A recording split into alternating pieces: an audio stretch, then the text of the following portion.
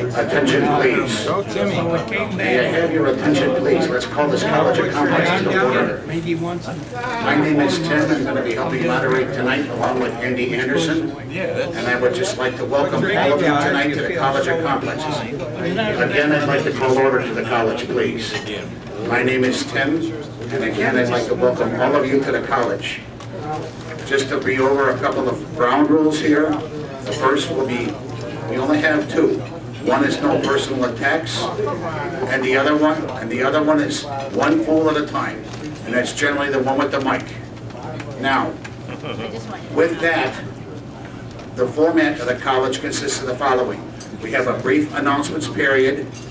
We will be putting the podium back at the rebuttal period, but Tom has requested to kind of have a more open forum tonight.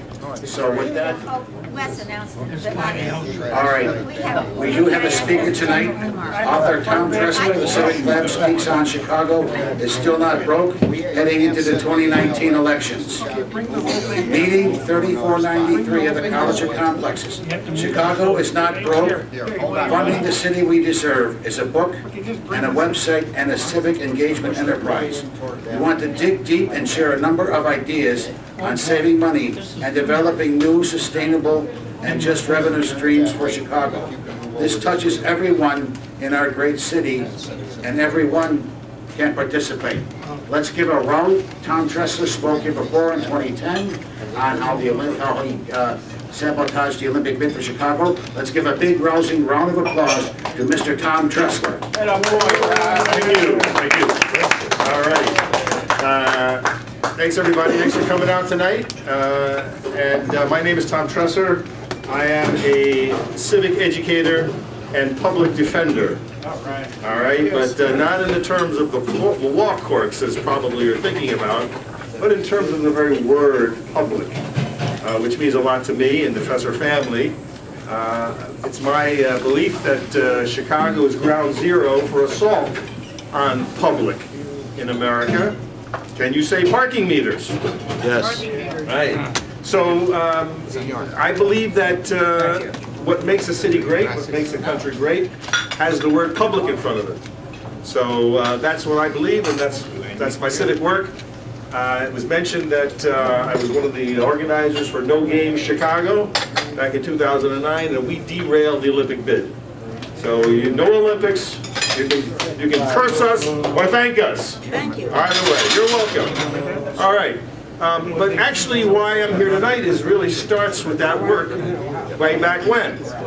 Because, if you recall, one of the reasons why the Olympics were prosecuted and were promoted was the narrative from the mayor that Chicago is broke. Remember? We have no money, and we have no ideas, apparently, for how to get money to make the city prosperous for everybody. In fact, Mayor Daley had a press conference as we were turning up the heat, but we didn't mention us by name. He said, stop throwing darts at this bid because we have nothing up our sleeve. And that was a quote from the mayor. There was nothing up his sleeve to make the city prosperous, to spread the love from beyond the loop into these neighborhoods that have been neglected for so long. So I got to wonder, what's the backstory on this Chicago not being broke? Well, one of the things that happened was we got a hold of all the TIF reports, tax increment financing reports, as part of our battle against the bid. We put together all those TIF reports from 2008, and we discovered $1.7 billion, $1.7 billion in property taxes sitting in those TIF accounts. So once we had that number in hand, we were able to just basically say to the mayor and all his people and all the forums that we were at, I think we were at about 75 public forums during 2009. And sometimes the press would come to us for a reaction, and we would just say, they're lying. We're not broke, we're not close to being broke. There was almost $2 billion in property taxes sitting in accounts right this minute. Let's talk about that. Not putting on a party 7 years from now that would cost about $20 billion. Conservatively. That would bankrupt the city for generations. So they hated us for that. But that led me to the TIF Illumination Project and the creation of the Civic Lab. So the Civic Lab is a space for civic innovation, investigation, and education, and activation. And that's what I do. I run the Civic Lab. So in 2013, we started to look at tax increment financing districts, and we used data mining, reporting, old school organizing, and graphics to try to tell the story to the neighbors across the city of what is a TIF and why should you care. Sounds pretty gnarly, sounds pretty in the weeds, but look, it's your property taxes, and there's nothing more basic than that.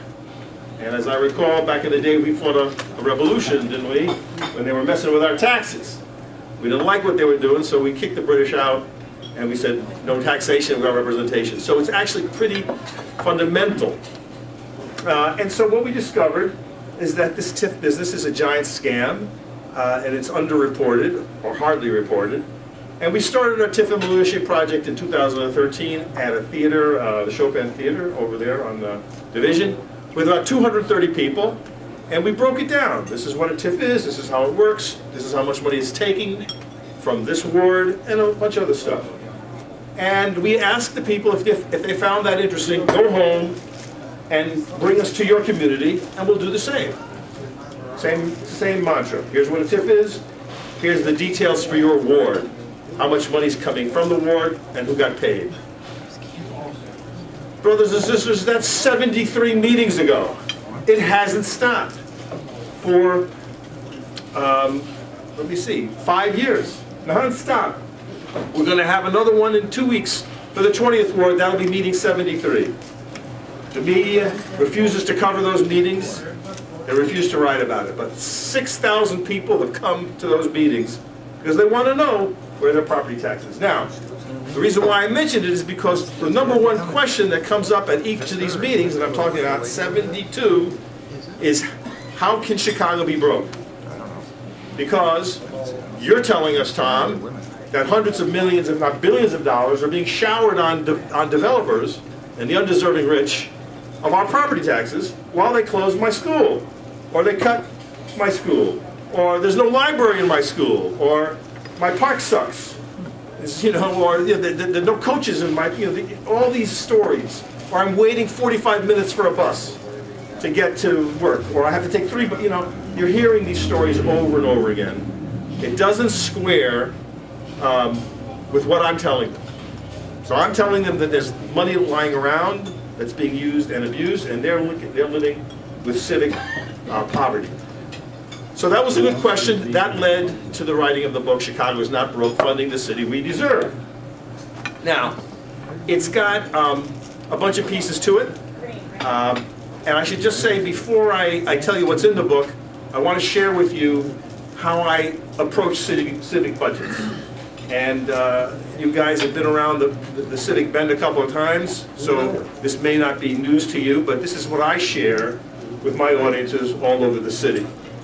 I encourage them to think about budgets like they look at their own homes.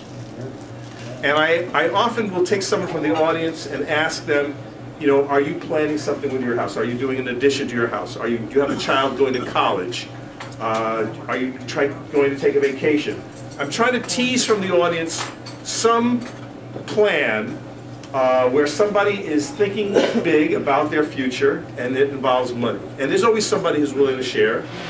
And what we're trying to do by lifting up this story is telling people, look, as you're making plans for your future, whether it's refinancing your home, you're building a porch, you're sending a kid to school, you're paying down your car, paying down your home, you are using your finances to make something come true for you in your vision of the future, right? So this makes sense for people. They go, yeah, sure, I understand that. So that means you're making a budget, you're doing less, perhaps, you're saving money, so instead of going out for dinner or buying a movie or getting that extra bottle of wine that you like, you put that money aside for the thing that you're trying to plan for. So there's a little bit of sacrifice. There's a little bit of priority setting. There's a little bit of value setting. So you're surfacing your values when you're making your city budget or your personal budget. You're saying, this is how I want to live, this is my future, and I'm putting my money behind it, and I'm planning, and I'm going about my business to make it happen. And so people going, yeah, okay, I understand that. That makes sense. That's how I kind of, trying to move through life. with the finances that I have. And I say, well then, you're expressing your values in this way. And so what we say then is a budget is a moral document. And it takes it a little bit out of the realm of the economic guys and the cold, money crunchers, and it puts it a little bit back into your home to think about this. The city's budget is a moral document. And it reflects our collective vision, if you will, our collective future. Where are we going as a city? And I ask you tonight, and I'm going to ask you very specifically in a few minutes, does it reflect your values? Does it reflect your vision for the city and your communities? Okay? And so, for a budget like what we're going to be discussing here, it's a moral document, first thing. But it's also more, it's a political document. And it describes winners and losers. It describes who's up and who's down. Who's in with the mayor and his people, and who is out. And when I ask the neighbors, and again, this meeting about the book is meeting number 63. 63 meetings on the book. I ask, do you feel your community is in? Do you feel your community... Just to hold it about a fist away from your mouth. Do you feel that your community is winning, is prospering? And the answer is always no. So the budget then is a scorecard. The budget will tell you who is winning and who's losing when you look at it. Remember the movie All the President's Men? Yes. When, the guy in the shadows was telling the reporter how to go about his business, and he said, follow the money. And he disappeared into the shadows, and Robert Webber's going, what do you mean? What do you mean? And so they broke the story by following the money. And that's part of how I approach this work. Regardless of what the politicians say to you, what's important? Their mouths are moving, right? They're talking, they're saying something. Don't believe it.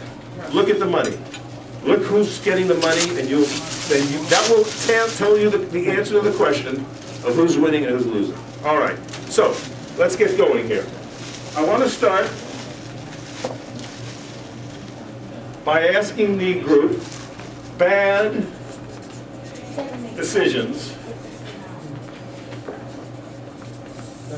bad money decisions made by the city in the last few years.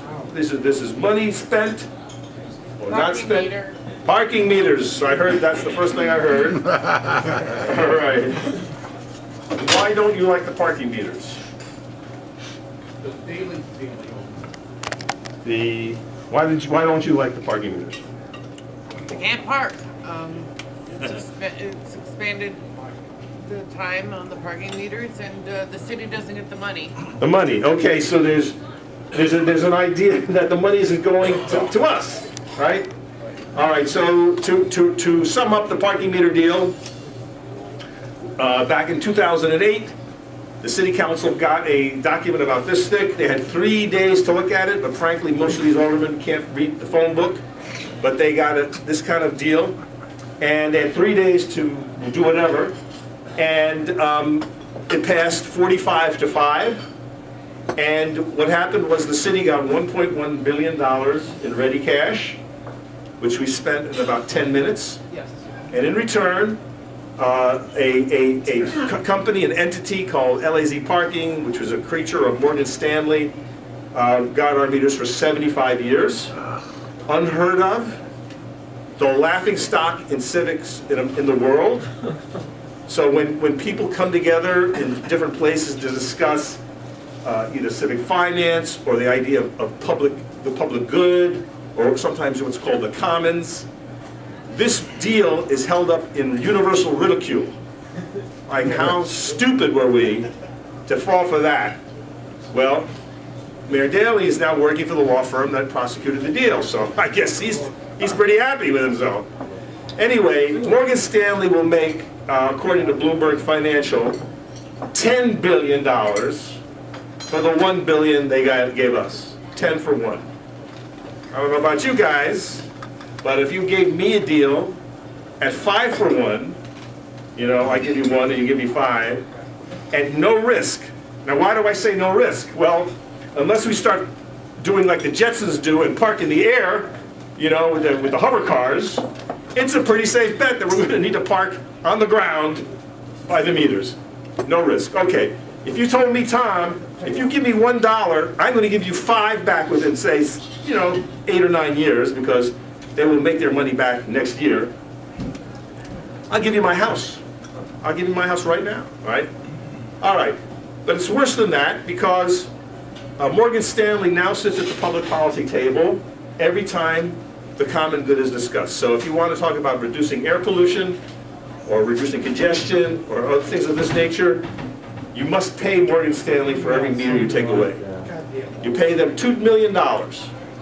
So if you wanted to take a meter offline in your community for whatever reason, you got to come up with either another meter in the same zoned area or pay Morgan Stanley $2 million. They sued us because there was too many handicapped folks with the hangers, you know, which allowed them to not put money in the meter. And they took us to court, and we had to pay them more money. Okay. We could go on all night about that one. That one really gets my goat. Other bad ideas. Red light cameras. Yeah. Yeah. Paying, defending police crimes. Okay, so I heard 2 things. The red light cameras, which is sort of the same thing as here. And police violence settlements. Yeah, so we covered that in the book. It's a huge number, and we're going to see a trial unfold now this week with the murder of Laquan McDonald, and people are going to be called to the stand, and we're going to hear all about that, and it's going to get very, very ugly in the city. Mark my words. But it's $690 million and rising just in the last 13 years. So we can't seem to stop doing that. But yeah, that's a real bad example of spending city money. And we're going to get back to that in just a few minutes. Other examples of people, yeah. The increase in useless mass transit. What does that mean? What is useless mass transit? Well, like, for example, what the toll road is doing with their pace bus system, with all these useless extra stops they're putting in. They're hardly ever used. Toll roads. Is that the city or is that the state? Part of the state, maybe the city, but I do know somebody's getting a cutback. Okay. Other ideas? Other things? Yeah. Skyway. The Skyway. Yeah, right. The Skyway was privatized. And then I would put that in the same category as the parking meter, the way in the back. The Grant Park parking was also privatized. Yeah, the Monroe Street garage is also privatized.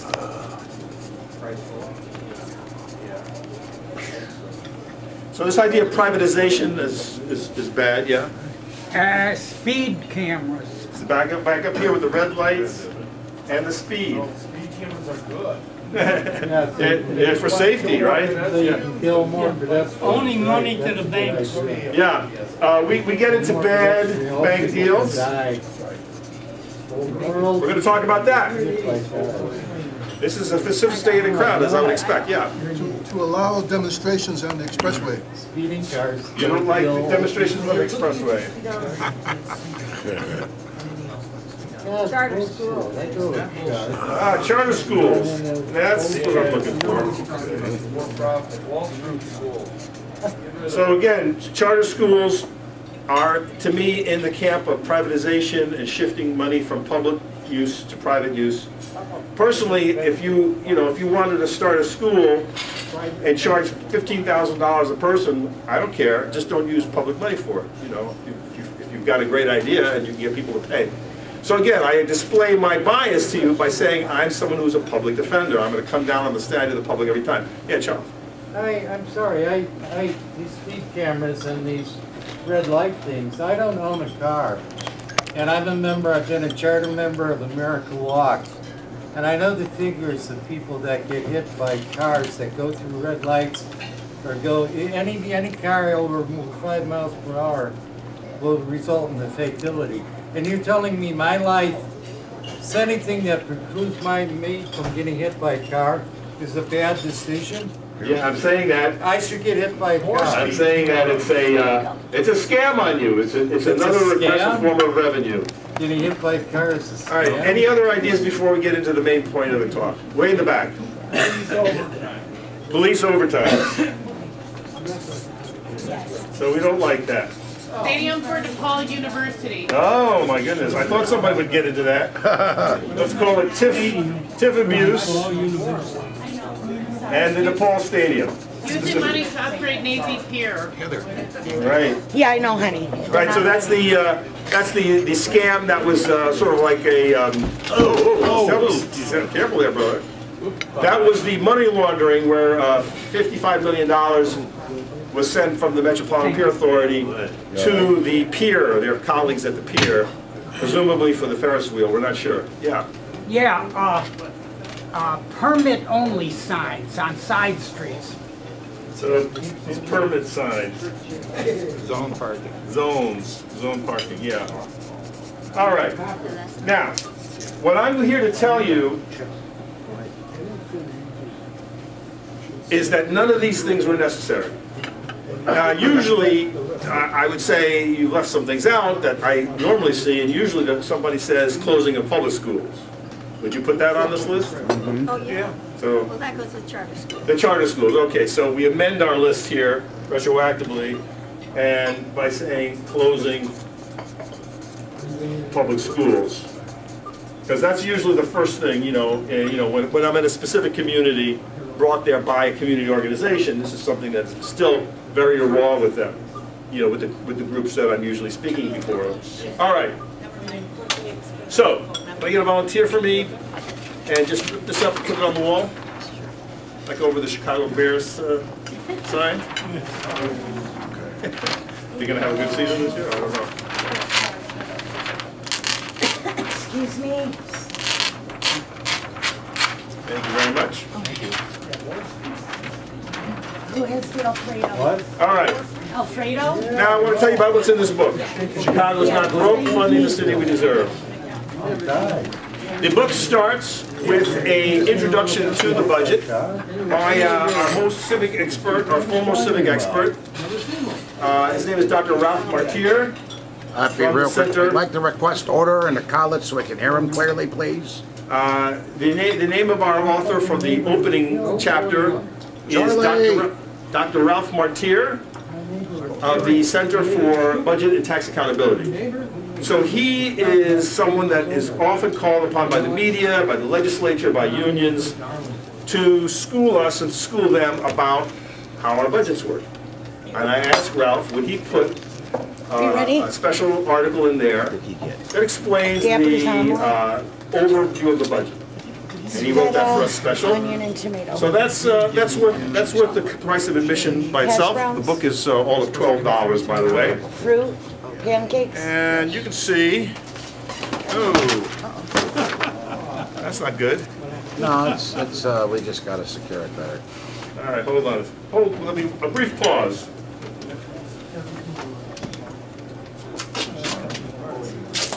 Don't worry about it.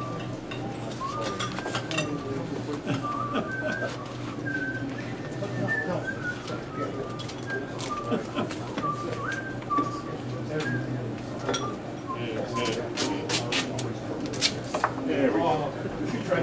Okay. Thank you so much.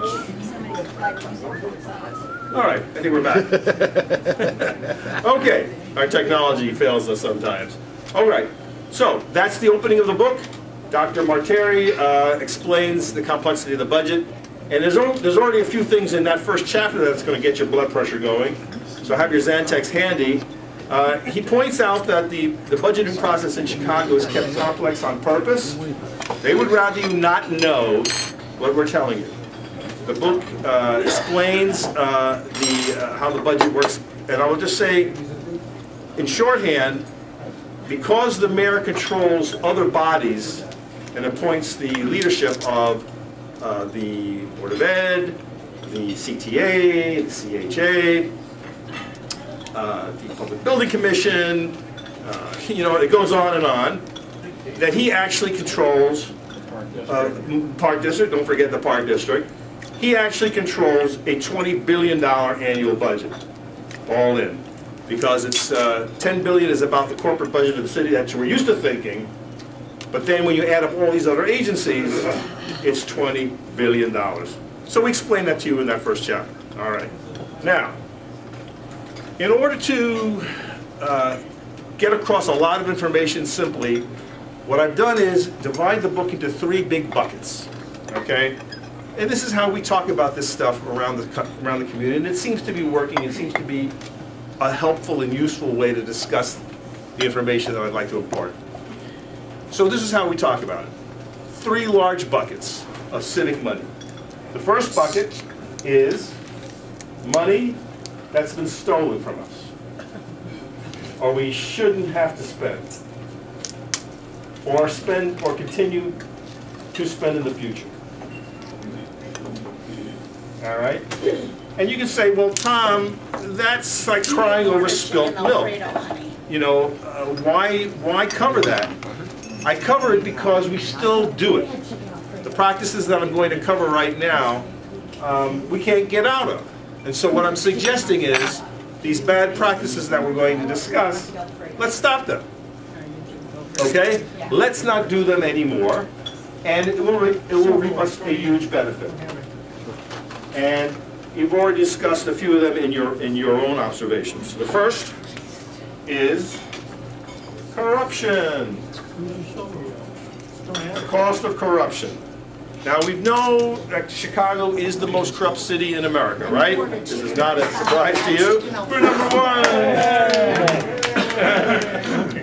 Yes, according to Professor Dick Simpson, who is the chief author of our first article, who's been studying this for 40 years, and he routinely repeats and reports on how many folks from this jurisdiction go to the pokey who are public officials. And his numbers consistently prove out this jurisdiction is the most corrupt. And that includes Mississippi and New Jersey and other cesspools of incompetence. So we asked him, I know, Dick, you've been covering all this for years, but could you put a number on it? Is it possible to tell us how much the citizens are being fleeced through these corruptions? And he also breaks that down. So when we say corruption, it's a very broad label, but he describes it in some detail. But briefly, I would say it's the traditional ghost payrollers, so in other words, you're paying someone for not working. It's outright theft. I had a meeting with a guy who was a current employee at the water department not too long ago, and he said, well, you know, when we buy a generator, you know, we buy 3 of them. The supervisor takes one home, I take one home, and one goes into the shop. You know, that's like ho-hum.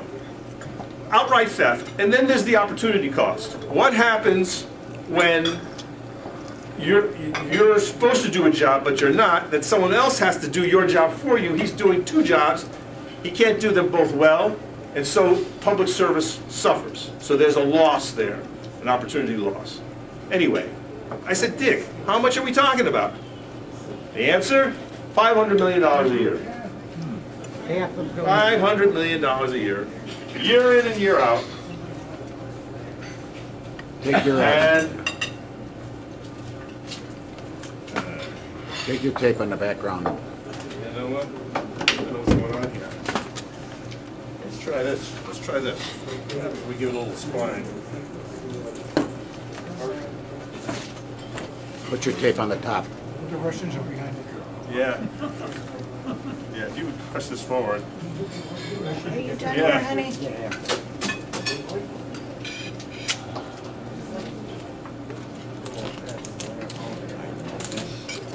I can make this work in hell or high water.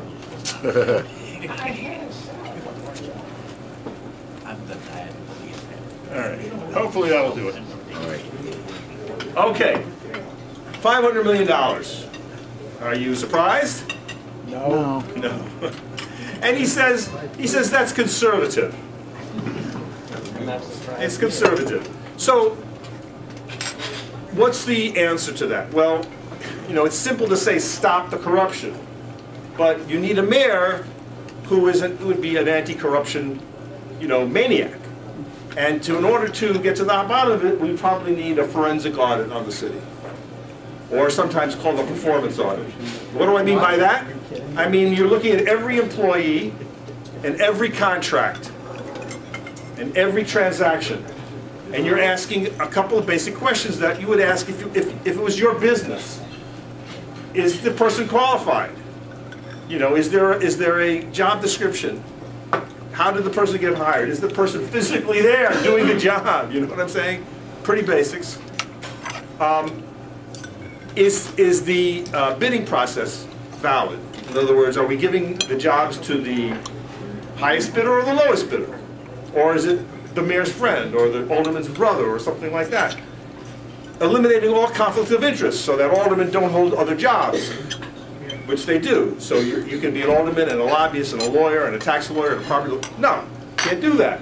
So you know what I'm saying? It sounds simple, but it would be very complicated and would rip a lot of our powerful people would sort of throw it out in the street, as it were. And so they're not going to be for it, even though they would say, oh, I'm not for corruption. All right.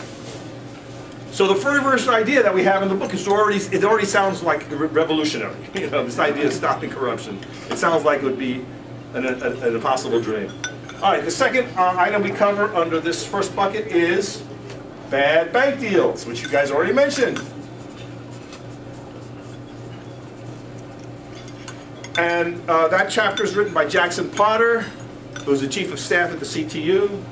And Jackson is particularly exercised about the toxic swaps. Excuse me. So this is a kind of a deal in which the Board of Education placed a bet on the market, thinking it would go one way, and they lost. But it wasn't their money, it was your money. And it was the future of our children. So when they cut schools and when they cut the libraries and when they cut and cut and cut, why? Because they spent $1 billion to these banks. So $1 billion in fees went to these banks. Did they earn these fees? No, they pushed some paper around. Now Jackson went to the mayor and asked him a simple question: can we not renegotiate? And again, those of you that own homes, you follow the finances. If the bank, if the loans and the interest rates go down, don't you renegotiate?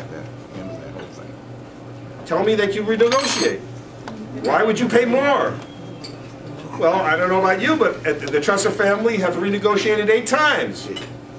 And we just paid off our mortgage after 19 years. But when we started, the interest rate was over 8%. We got it down to below 4. That's because my wife is a tough negotiator. She's got the financial genius in this family, and when she would read about how these rates would lower, she would go right to the bank and say, we got to refinance. I'm not paying you a dime more than I have to. That's common sense. Well, the mayor doesn't seem to be able to do that, and what he said to Jackson was, a contract is a contract, meaning, I'm sorry, we're stuck. However, those of you that are pensioners or people that used to work for public service know that the state and the city is asking you to give up your pension rights and to take less, aren't they? And hasn't the mayor and the governor painted a picture of public employees as evil or greedy or somehow responsible for the finances of the state? You just did your job. You were hired to be a teacher or a policeman or a factory worker or a street worker or whatever you did for the state, an administrator, what have you. And the deal was you would get a pension, when you retired. That contract apparently we can walk away from, but not going with the banks. All right, Jackson Potter has that chapter, and he explains it pretty clearly. Now, the guy who put us into those deals was a guy named David Vitale. David Vitale is a very successful financier and a banker, and in private life he's made a boatload of money. But he was brought in by Mayor Daley to be the head of the Board of Ed, I think, twice. And apparently when he got to the Board of Ed, he lost his mind and forgot his financial chops and put us into these bad deals. And he's not there anymore. All right. This is just not meant to be. All right, forget it. You just have to follow along with me.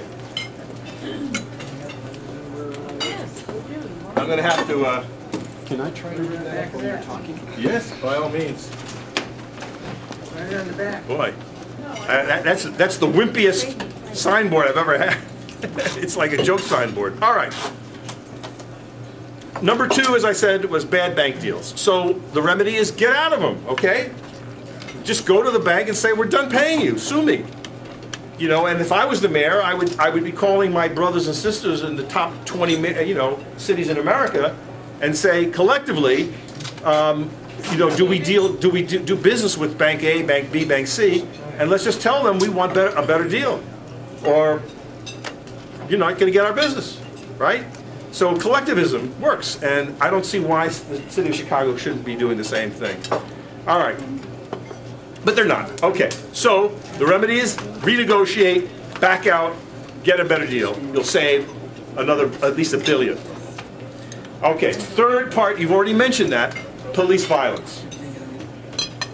It's the saddest chapter in the book, and you can't put a price on a lost life of a young person who's been shot, but you can put a price on our settlements and the reparations. When the young Laquan McDonald was shot, in an effort to keep the whole thing under wraps, the mayor rushed a $5 billion settlement to the family. They didn't even ask for it, but they took it. But the idea is to hush it up. And of course, they sat on the video for over a year. And when the video was released finally, it caused a sensation. And the question is, what did the mayor know and when did he know it? And do you believe he saw the video before you did? Oh, yeah. Yeah. Pretty much everybody I talk to believes that. So he's such a control freak that it's hard to believe that his people didn't know everything about that video within a half an hour, of the incident. In any case, putting that aside for a moment, $5 million went to the family of Laquan McDonald, but another $650 went to all the other uses and problems, including the John Burge torture cases. And those still are unwinding. That bill has not been settled yet. And the guy who wrote the story on the John Burge stories for the reader for all those years told me, he said, John Burge was only one. There are many others. So we don't even know where this train is going to stop. There are others out there who have yet to be brought to justice, and maybe we'll, God forbid, we'll never know. But here's the guy who broke the story on John Burge is telling me that there's at least 2 other police commanders who did as much as Burge did and worse. And I guess time will tell. All right. So let's stop that. There's a settlement in the works between the police and the city of Chicago. It doesn't cover everything that needs to be covered. So the question is, well, you got to control yourself. I need another chair. That chair is... So, thank you. This crew is working hard behind the scenes here. Yeah, I'm fine. But I got another one, liability award. Excuse me, here's a different chair. All right. So if I haven't depressed you enough already, That one right here. we'll continue on. Well, she just brought me this. The second bucket is money that is being hidden from us. We can't find it. We know they're collecting it. We know they're collecting this money. We just can't put our hands on it. And this is where I write about TIFs. Tax-increment financing. So that's my particular fetish, if you will. As I say, I've been on the beat for quite a few years. But let's just say this about tax-increment financing. It's a giant slush fund, ladies and gentlemen. It's a giant piggy bank controlled by the mayor and his allies that dispenses tasty cash gumballs to projects that he and his allies prefer. And in the Loop alone, that highly blighted area, $850 million in property taxes to developers of loop buildings, including the Chicago Title and Trust, including the PepsiCo headquarters on the West Loop. We're going to take questions afterwards. Right. I'm not questioning. A moment ago you said John, I believe you said John Burge, but it sounds like you said John Birch. Burge. Burge. John Burge is his name. All right, so tax increment financing takes about $460 million off the table every year. We just did the 2017 TIF report, and that information is on our website, and you can check it out at www.tifreports.com. 460 million. Now, that's just in 1 year. But as I said before, there's a balance sheet. So, at the end of 2017, the TIF accounts is 145 TIF districts. At the end of 2017, there was $1.44 billion sitting in those accounts. Did you all know that? No, no way you could know it, but now you do. So, almost $1.5 billion sitting in the TIF accounts at the end of 2017. I'll write that number here, 1.44 billion on 1/1/18. So what we're proposing is simply end the TIF program. Cancel it. If you did that, all that money would flow back into the system, going to the units of government that would have got that tax money in the first place. So if you think about your property tax bills, you'll remember that which is the agency that takes the most of your property tax dollar? Pension. No. No. In these city agencies, city units of government? Yes. The Board of Education takes 56 cents of each dollar collected. Okay, so when you spend $1 from your property taxes, if you look on the bill, but, it's about 56 cents that goes to the Board of Education for its uses. So therefore, Thank you. if $1 goes missing, okay, if $1 of property taxes goes missing, who loses the most? Board of Education. Okay, so following this logic, what's 56% of that number? 7. You call it 800 million. So if we ended TIFs, the Board of Ed would get a one-time infusion of $800 million. Now, again, as I said before, I'm a fan of public education, so I think that's a good idea. You may disagree. You may think it should go somewhere else, but that's not what would happen. They should have gotten that money. Now, what they would do with it is also a good question. Would they use it wisely? I don't know. You know, they would need better administrators. They keep seeming to appoint people to the head of Board of Education who are criminals. Back to the corruption issue. So Barbara Byrd Bennett, who was appointed by Mayor, put in place by Mayor Daley, Mayor Emanuel, and approved by his Board of Education, who he approved. I mean, they're all answer to him. So Barbara Byrd Bennett is in jail right now. She was a criminal. But she was the head of our Board of Education, ladies and gentlemen. This is obscene. All right, let's stop doing that.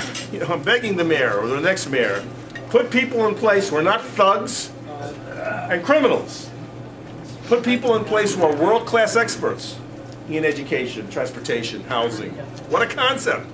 People who are not going to steal and rob us. But that's the kind of people who have been put in place. All right. Yeah, they can be experts. So take this money and put it back to where it's supposed to go. That would be my answer to bucket number 2.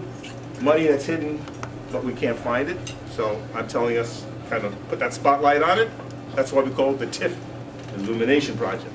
All right, bucket number 3. We're almost getting to the end here. This is money that we're not collecting,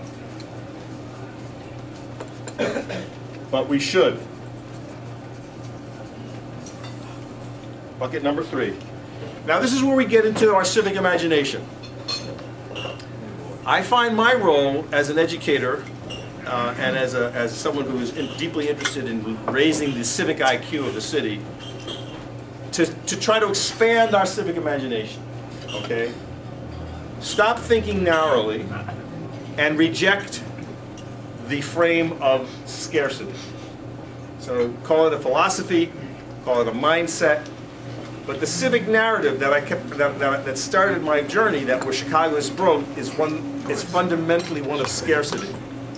And if you believe that, if you think, oh yeah, Chicago is completely busted, then you're going to buy arguments of, oh, we need the Olympics here because we have no money. That's what a great idea, Mayor Daley. Bring the Olympics. It'll rain cash. Or yeah, close those schools. They're just wasting money on those kids. Or whatever. Cut, cut, cut, cut. That's the Republican mindset. That's the business mindset. That's the mindset of scarcity, which I am fighting. Okay? So, these three ideas are in that camp, I guess. All right. The first idea is an old one. A progressive income tax for the state of Illinois. Now, why is that on this list? Well, Illinois has one of the worst income taxes in the country. By some counts, it's the fourth worst. What does that mean? It means it's taking money from the poor guys and not the rich guys. It's taking money in an unprogressive or fundamentally unfair way, which is one of the reasons why this Illinois is always in the shitter. We're underfunding our government. And Illinois is a wealthy state.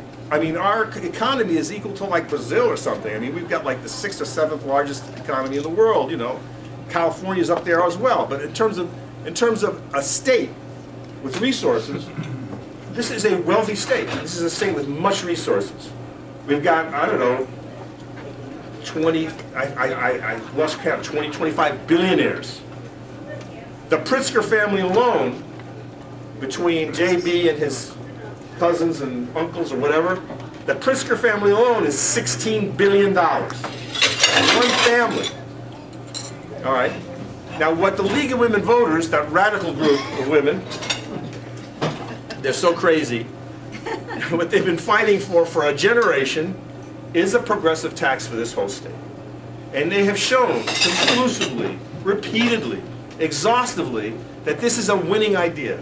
It's not a business killer, as the Chamber of Commerce would have you believe. It's what's necessary.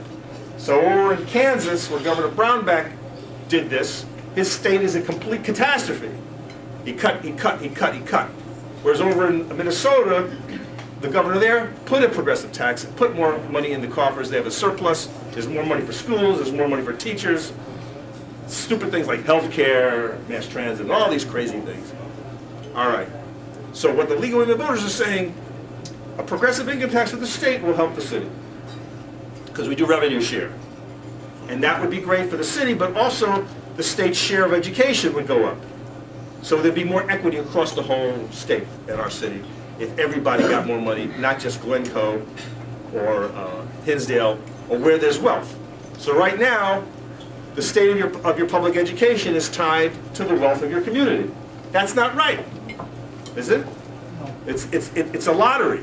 If you're born to a community where there's wealthy properties and shopping malls, those are generating property taxes that fund your schools to the tune of $12,000 a kid. Your campus, and believe me, I've been there in the suburbs, they look like college campuses. They want for nothing. Arts, music, the most up-to-date computers, the things that you would want for your own children and your neighbor's children, they have in abundance in these wealthy districts. But you go around the city of Chicago, my friends, and you find children learning in broom closets. You find rats. You find it's unconscionable. And part of what we're saying with this first idea is a progressive tax will help cure that. All right. It's necessary for a modern state. All right. Second idea. Now we're getting a little off. We're getting a little out there now. Is a financial transaction tax. Need a box? Yes, please. On LaSalle Street. Now, we know that these guys down on LaSalle Street are making money, right? It's a little esoteric for me. I'm really not a finance guy. But let me write this number on this paper, and let's see if we can decipher it. This is a 1 with 1, 2, 3, 4, 5, 6, 7, 8, 9, 10, 11, 12, 13, 14, 15, 16, 17, 18 zeros. Does anybody know what that number is? Trillion. Someone says a trillion. Quadrillion, I think. It's a bazillion. That's like a kid. A kid is like, oh, it's a what? Quadrillion? Quadrillion. You give up. You give up. Quintillion. Quintillion. Quintillion. Why is that number important? That's how much value is traded on the exchange every year. 1 quintillion dollars. No tax. Pas de tax.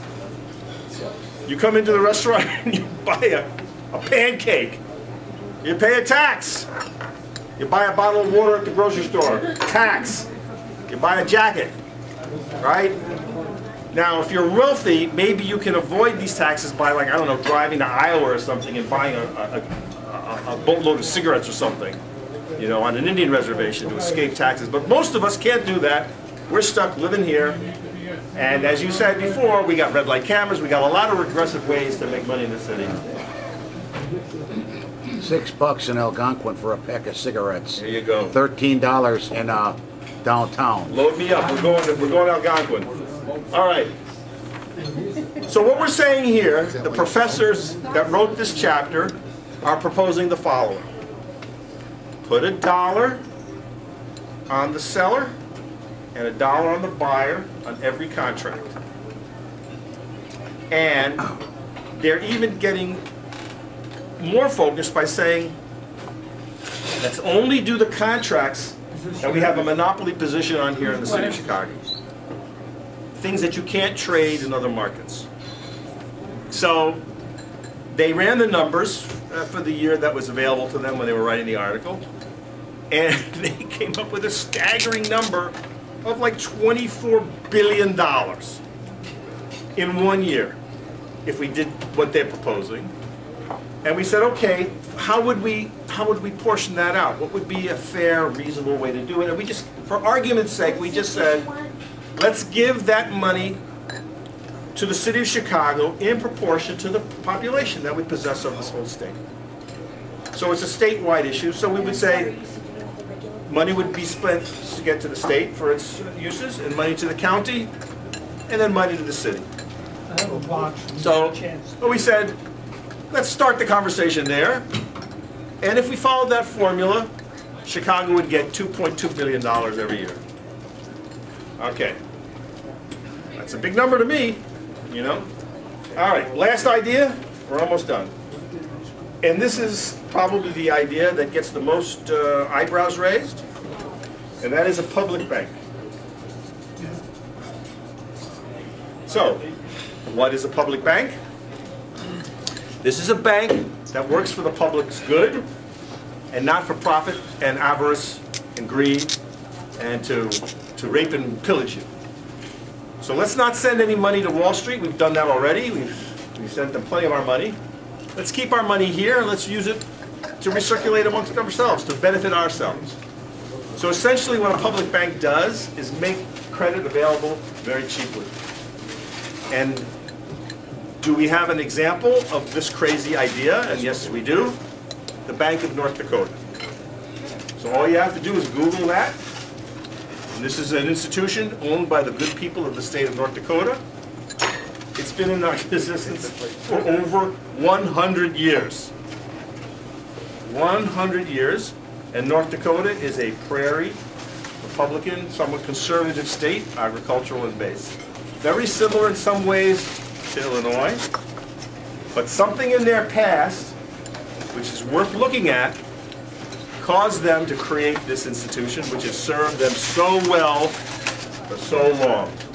No small bank in North Dakota has failed in over 15 years. Whereas in Chicago, we've lost many, including the South Shore Bank, which served the African American community very well, and was served as a startup and a place to finance people's businesses and homes. But we've lost most of the banks that serve the black population in Chicago. They're gone. We couldn't figure out how to save them.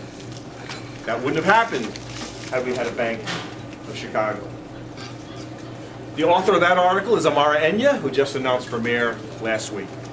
So Amara points out that amongst the other benefits of a public bank would be to self-finance our own infrastructure. So the very first thing that was put on our list of crappy decisions was the parking meters. To get $1 billion in ready cash, we didn't have to do that.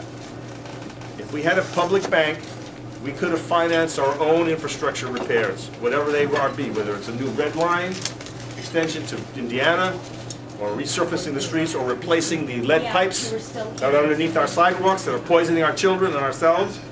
We can finance that ourselves. And what Amara points out is that when you do a deal, like borrow money for bonding or to build bridges and whatnot, there's usually about a 25% upcharge that you're sending to Wall Street. Hold on, I'll be back. So she says, in other words, if you're trying to build something like extend the red line and it's $1 billion project, you're spending another $250 million just for the finances. That's money that's going to Wall Street. So we would save that money. I don't know about that. Sounds pretty good to me. Anyway, look it up, Bank of North Dakota. They return profits to the state every year. And just to make it even more real, we did some research to try to understand what would be the benefits for a student taking a loan. So those of you with kids in college and are holding loans, this should hit you right at home. A student going to the in-state University of North Dakota, getting a loan backed by the Bank of North Dakota, versus a student from Chicago going to the University of Illinois, getting a loan from the Bank of America. When we were doing the research on that day, when we were writing this article, we just went to their calculators and just came up with, put in the numbers, and this is what the deal was. The bottom line is the student in North Dakota was going to save $5,000 to $8,000 for the same, kind of transaction, for the same kind of experience. Which meant that that student or her parents was going to have $5,000 to $8,000 more in their pockets, which they would invest in, presumably, North Dakota. They might buy a car, they might have bought their house, they might have, who knows? But you multiply that by thousands and thousands and thousands of students, and you begin to understand why North Dakota is so healthy financially. Okay. So those are the ideas. You add them all up, put them all together in terms of savings and new revenue. The total is $5 billion. Per year? Per year. More or less. Okay. There's a little irregularity because the TIF funds, once they're gone, they're gone. But thereafter, it's in that ballpark. So the book came out in 2016. The League of Women Voters delivered it to all the aldermen and to the mayor. But the mayor has had no public meetings on his budget in 2 years. So you old-timers remember Mayor Daley when he used to do his budget hearings? He would usually take him to a city college or something. Those of you that have gone down that path will remember they put a microphone up and people would go to the mic and they have maybe 2 minutes. And Mayor Daley was there with his people. And they would take to the mic, "Oh, Mayor Daley, you suck, Mayor Daley, I love you, you're great." And they just, And then when they were done, they packed up their stuff and went home. Which Mayor Daley? The second. And that was their charade that they did around budget hearings. Now, this mayor doesn't even do that. And for 2 years, there's been no public meetings. But this right here today is our 63rd meeting around the book. So we're doing more to try to elevate a conversation about budgets with no resources than the mayor and all his people have done. Okay? So, that's it. Chicago is not broke. If we follow these ideas, we have about $5 billion more to play with. But again, that's just money. It has to be put into the service of justice and your values. Which leads us to, you know, our current political situation. Mayor Emanuel shocked us all by denouncing that he's not running. So now we have a chance to replace him with somebody who might follow these ideas and give us a city that we deserve. A city of justice, beauty, and peace for everyone, where everyone prospers, not just the mayor's friends, campaign donors, and future employers. Thank you very much, ladies and gentlemen. That concludes my presentation. Now we're going to take questions. Stay up there, you'll take questions. Just, sorry. Yeah, I don't think this is working. He's got it down low, but hello, hello. You got the volume down a little bit. No, it's up. It's just really fuzzy. Okay. Might need new batteries too. I don't know. It probably needs a 9-volt. Well, can you guys yell your questions and you be loud? Yeah. All right. You think of me? Let the MC run this. All right. Let me ask the first question. Sure. All right. You're looking for a mayor. Why don't you go back and sit down towards the thing there, and just go ahead.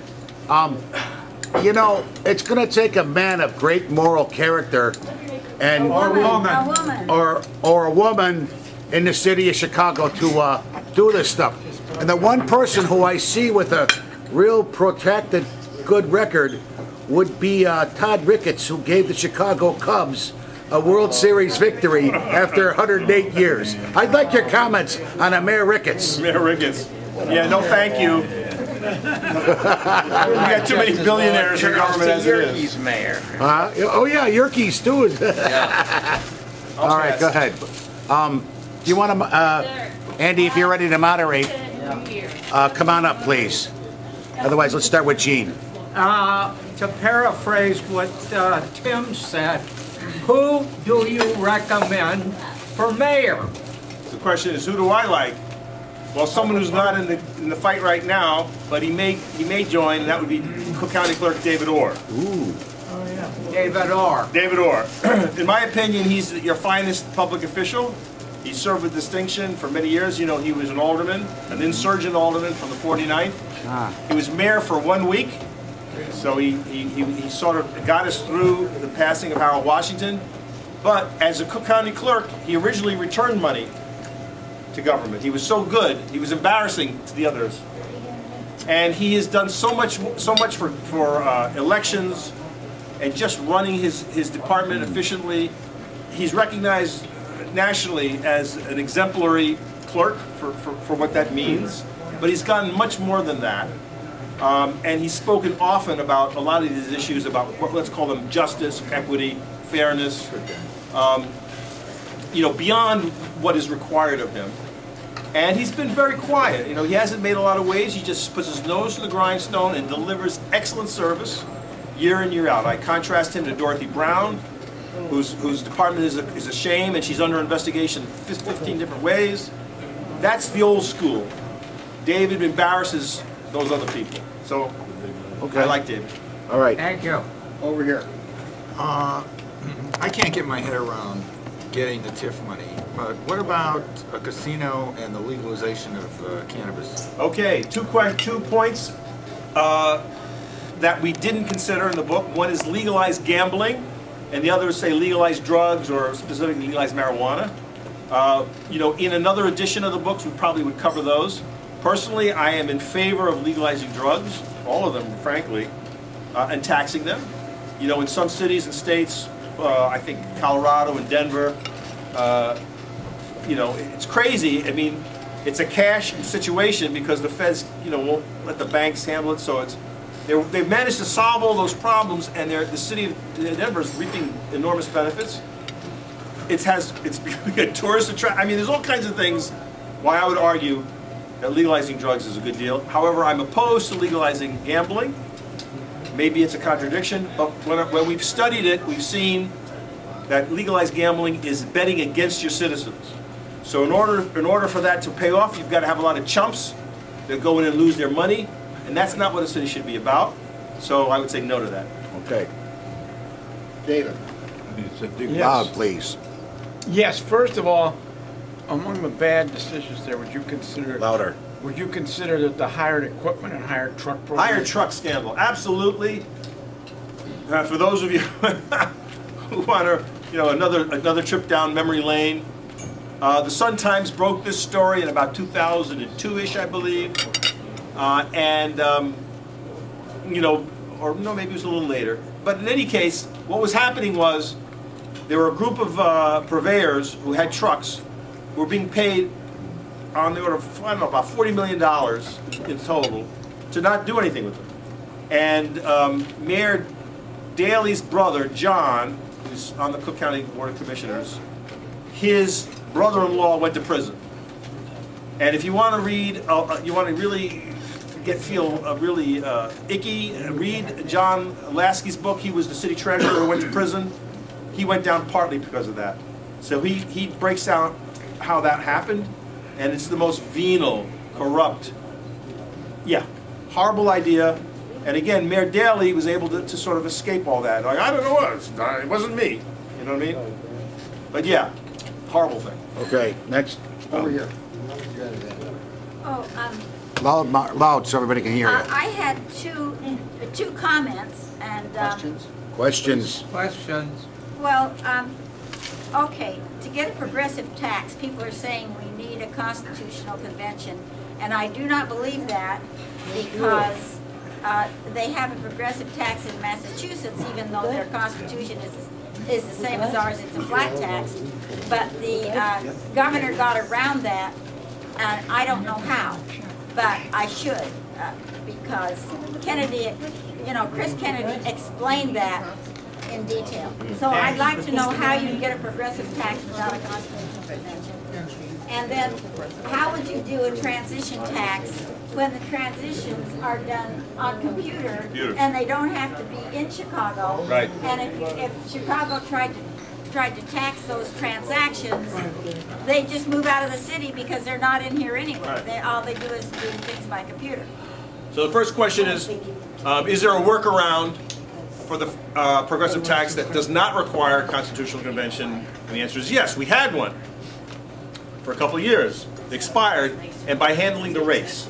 So you could figure out the rates in such a way to say, people who make under 30 pay nothing. You can make that the law. So yes, the Constitution says it's flat, but it's the legislature that sets the rates.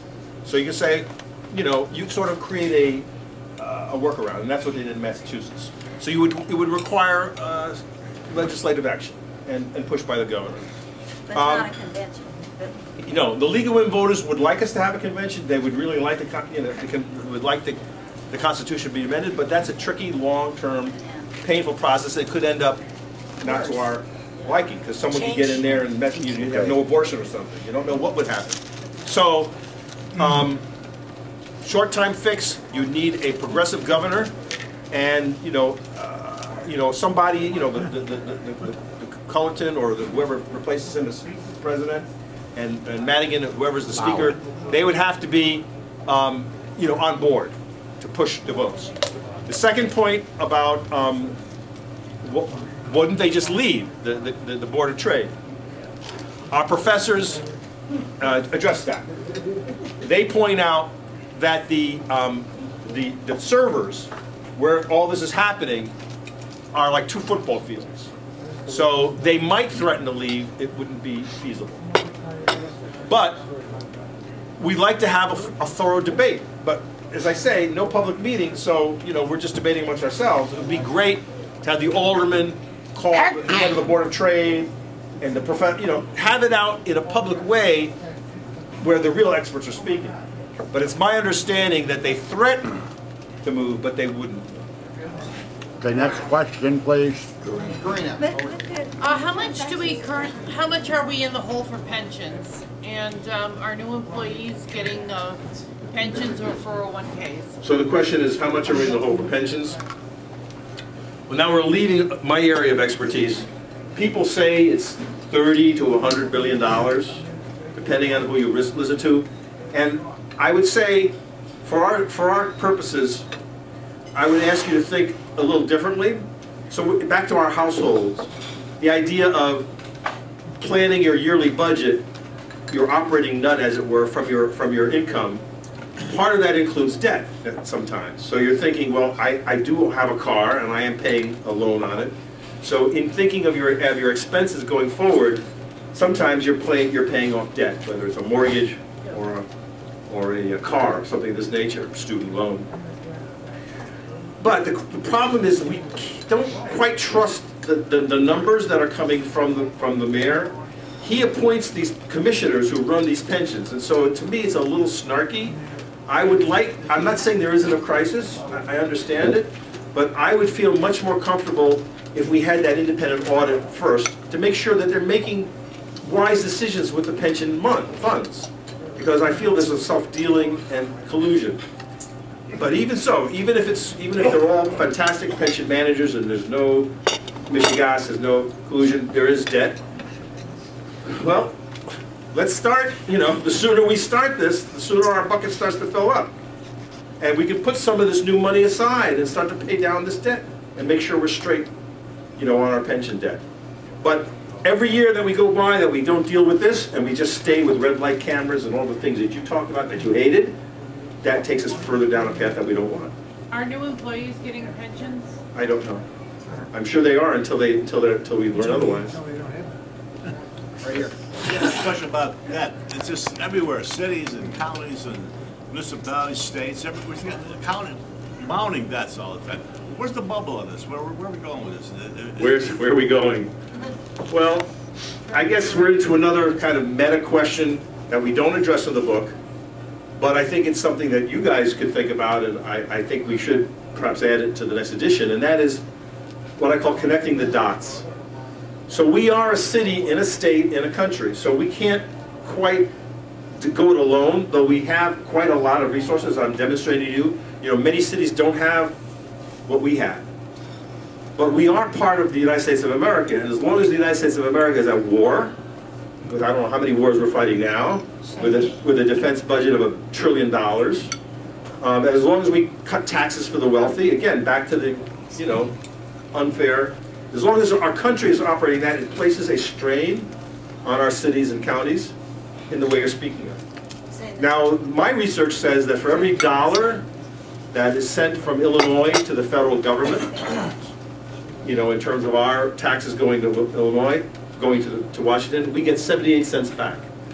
So we send them $1, and we get 78 cents back, whereas Alabama, Georgia, and other states in the South go from $1.20 to $1.70. Why? Because that's where the defense industries are located. That's where the Army bases are. So what we're doing is we're shifting money. It's a reverse engineering.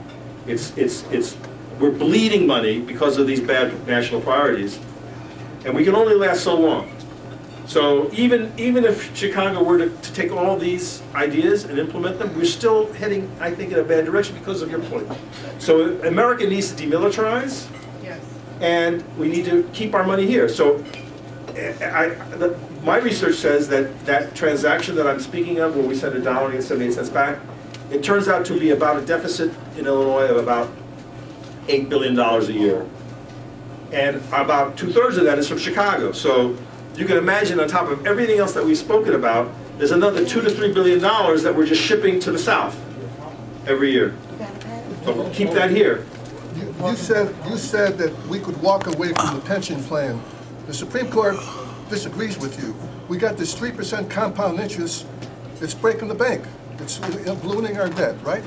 No, I didn't say that. I said the mayor and his people want us to renegotiate those deals, and they want people to do with less. I didn't say we should walk away from them. Yes, you did. I heard you. No, I said the mayor is saying that. I'm not saying that. No, I believe a pension, the contract that we have with you as an employee, it should be honored. We shouldn't walk away. Charlie. Yeah, Tom, doesn't a public bank facilitate the sale and privatization of infrastructure, as well as facilitate the contracting out public employee positions?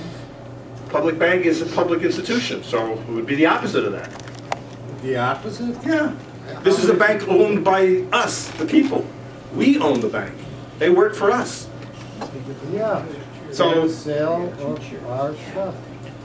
no, if we need to raise money for the red line, I'm saying the public bank can finance that and not send the money to Wall Street. It's the opposite of privatization. Yeah. So instead of paying Wall Street $250 million on a $1 billion construction project, we self-finance. We're not paying $250 million.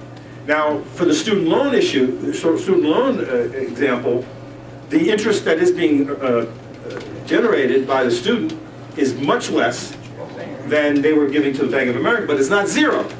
So we're not saying to the student from North Dakota, you're getting a completely free ride. You're getting a modest I don't really care about the students. All I know is they could sell CTA tomorrow, and this would facilitate it, I believe. I don't care about Not in my world. No, I'm not for that. I don't advocate that. This is for the opposite of that, Charles. This is for self-financing public infrastructure and not paying onerous debt to Wall Street. So I'm for more mass transit, and this is how to pay for it. Or a very viable way to pay for it, anyway. In the back there. There are a lot of examples of corporations that have forced states to compete against each other and even moved corporate offices offshore to escape taxation. What would prevent your plan to basically fail by seeing the stocks and options, the commodities market move out of the city or out of the state? Right, so there is a race to the bottom that you correctly point out. We're in a bidding war for Amazon headquarters too, as an example. So right now, what we know about that is that the state and city are promising on the order of $2.2 billion to the world's richest man, who, as the last time I checked, is now worth $140 billion. This is Jeff Bezos, okay? So we're going to give him $2.2 billion of your all's money to bring Amazon headquarters here. And I'm against that. So, no, if Amazon would like to buy land on the open market, build whatever you want. Just don't use my money, okay? But are you saying the stock exchange would move if we? What prevents them from moving if they say, "Oh my God, Chicago's going to tax us"? It's them, yeah, right. You got to read the book because they give a very detailed argument against why translocation is not feasible.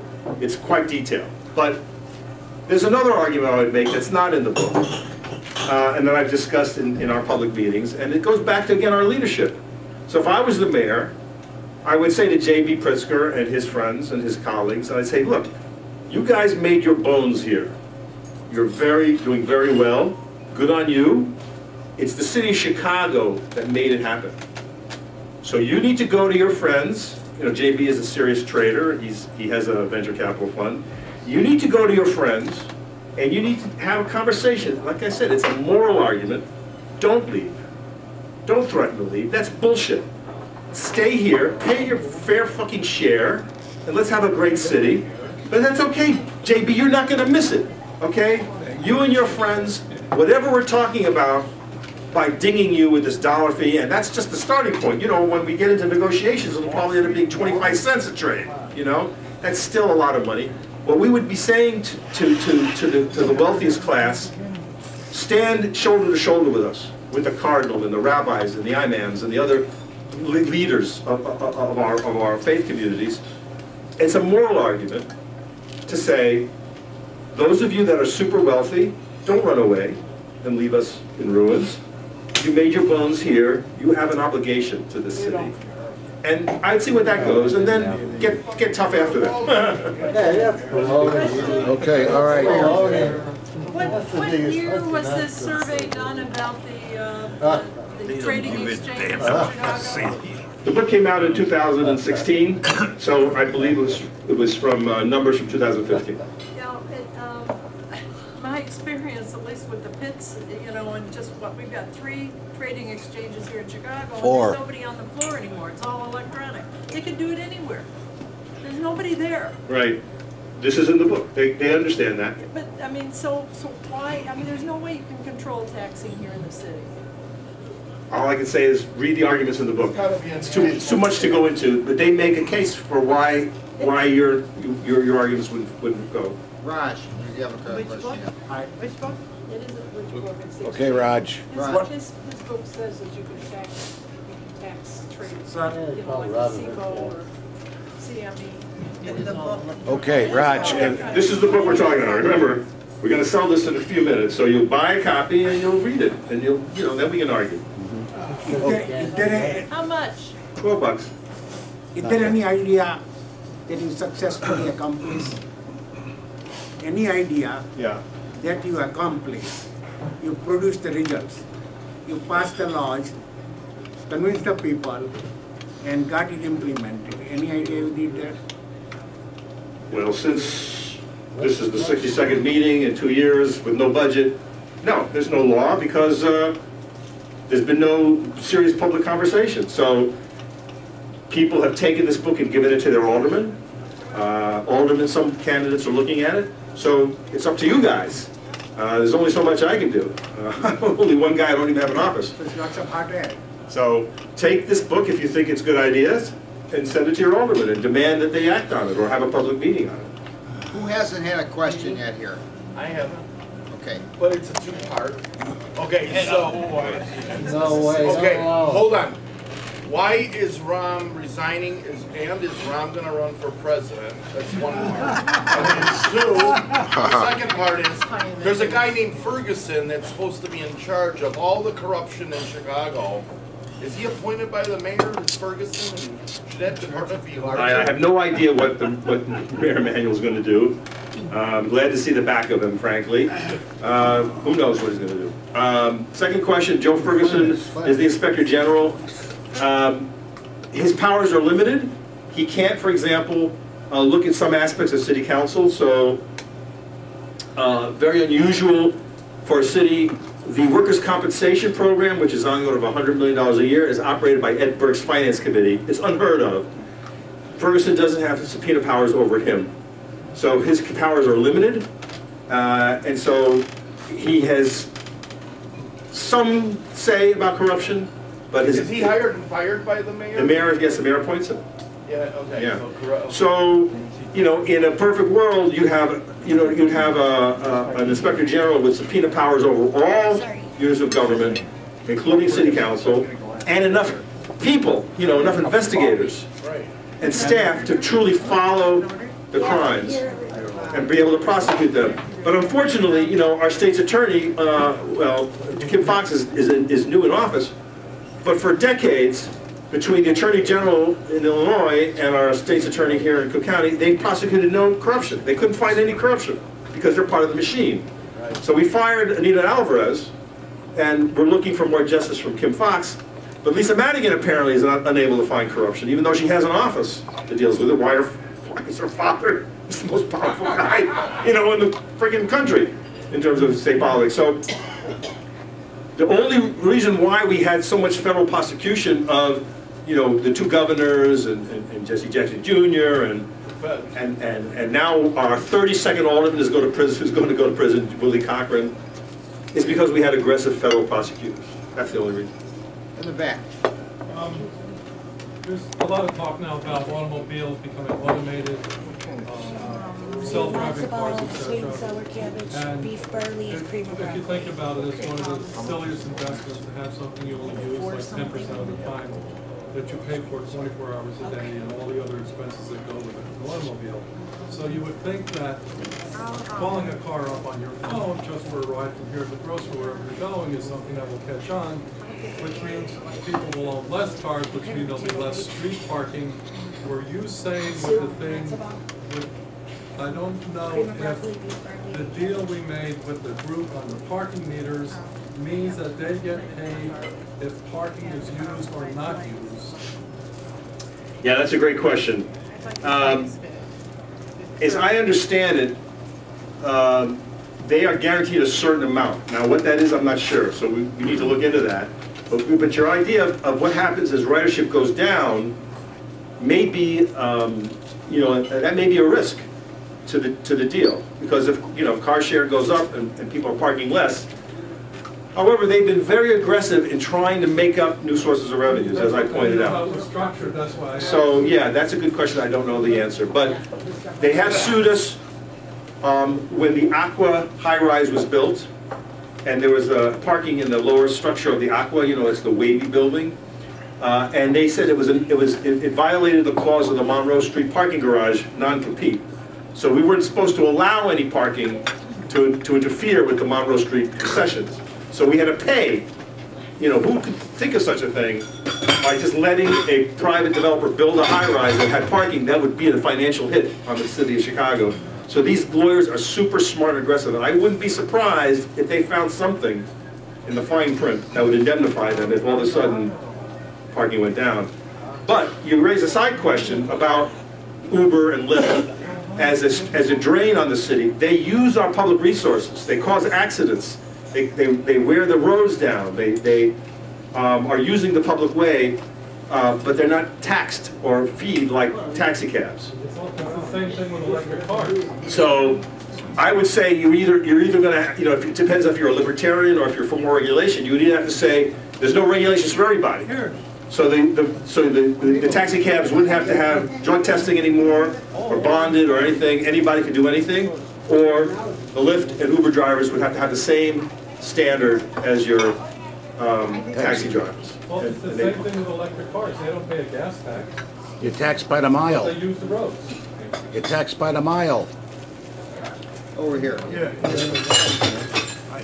Are you trying to tell me that the reason we had several, I don't know how many governors of the state in jail, but not mayors of the city, is because the feds are eager or go after more?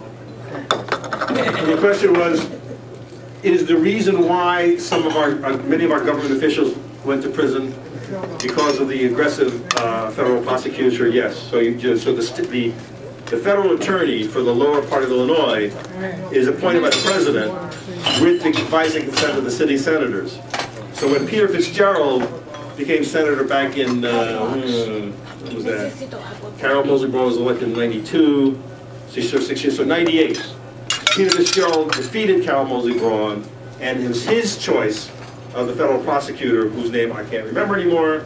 Patrick Fitzgerald. Yeah, okay, I thought it was so. So that fella was the guy who headed up the task forces that put Ryan, Blagojevich, Jesse Jackson Jr., and many others in prison, that guy. So he was told, you know, do your job, man. You know, find the crime and throw him in jail. And so he did it. But so the mayors are not investigated at all, or what? They escaped investigation, as far as I can see. David here. Okay. I'd like to answer a question that Corinna put forward earlier. She asked whether new hires who go to work for like the feds, the state, the county, and the city and so on, whether they get pensions. No. If you hired after a certain date, Social Security gets taken out of your salary just like everybody else, and you get Social Security. Only those people like me who left before a certain date, who were hired before a certain date, we get the pensions. Okay, so we got corrected by the brother who knows a little bit more about the pension situation. We have one last question here. One last question over here. All right, we're going to have to. We're getting close to rebuttals now. Yeah, about 3 to 4 minutes. Go ahead. I'd like you to talk about the TIF and Emmanuel stealing the money out of the TIF because it was supposed to be, it was designated for certain things, and it was not used that way. For one thing, it was supposed to be local businesses, and instead money was given to Walgreens and CVS, and local drugstores went out of business, and because they didn't get the TIF money. And then all of a sudden, Mayor Emanuel decided to just steal the money and give it to, I mean, how, and that didn't get any publicity. He should have been called on the carpet for that. So a question about the current use of TIF money. So I'm for the abolition of TIFs. I think it's irredeemable. It's a slush fund. It's fueled so much bad projects in the city. Billions of dollars. Since TIFs were started in 1986, They've taken $7 billion in property tax. We only know where maybe half of that went.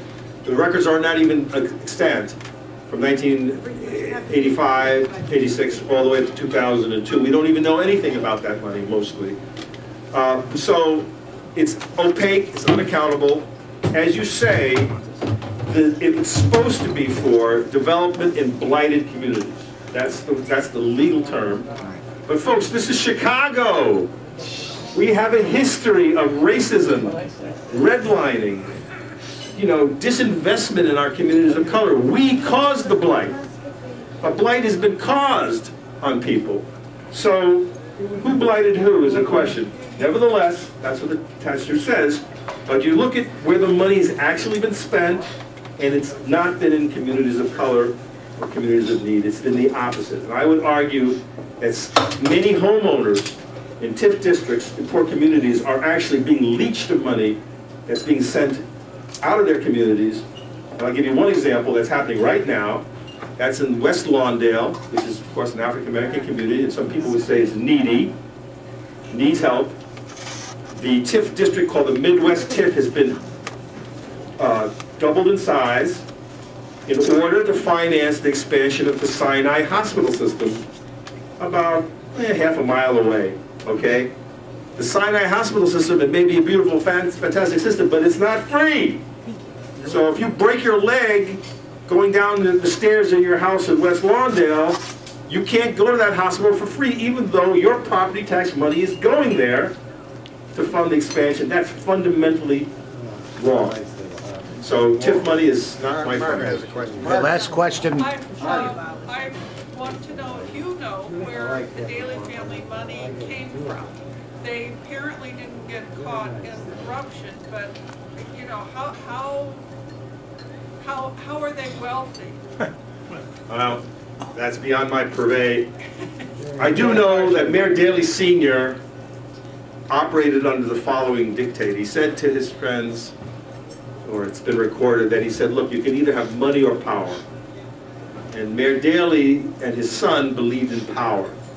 So they kept their personal hands clean. But if you look at the record, going back 40 years, dozens and dozens of people who worked for the mayor and around the mayor, and the aldermen, and city clerks and judges had gone to prison. So the people they surround themselves with got dirty, and many of them got caught and served prison terms. But the two Daleys themselves kept themselves clean. Now the brothers, who's a lawyer, and those guys are making a lot of money. Bill Daley is he's a millionaire. He uses his influence. He was the head of SBC Midwest, right? So when Rahm left Congress and left the Clinton White House, he got hired, and one of the deals he did was on behalf of Bill Daley. I think he helped the purchase of a security firm, like, I don't know, it wasn't ADT, it was something that SBC bought. And anyway, in 2 years, Mayor Emanuel, for his financial dealings and his acumen, made $18 million. Yeah. So Emanuel is wealthy today because of his connections to the Daleys and their web of influence. It's not that, Mayor Emanuel is a smart man, of course, but is he worth $18 million in 2 years? I don't think so. So that's part of the answer, is influence and connections. We're going to wrap up now. Okay. All right, wrap it up. All right, let's give another hand, please. Buy books, everybody. Buy books. Come on, buy books. Books are $12 a piece if anybody wants one. They're going fast, so help yourself here if you got $12. And how many people want to give a red bottle? Hold your hands up. Let's keep your hands up so I can count. 1, 2, 3, 4, 5, 6, 7, 8, 9, 10, 11. Okay, come on up. 4 minutes. Get 3 minutes for a quick rebuttal. Let's go 4. We don't have that time. Okay, 3. 12 or 13 All right, stand in front of the sign. Stand in front of the sign. Ready? Ready. Set, go. Who's coming up? You know what, I meant, me. we should have put the billions of dollars that the kickbacks from airport expansions. That was a big scam too.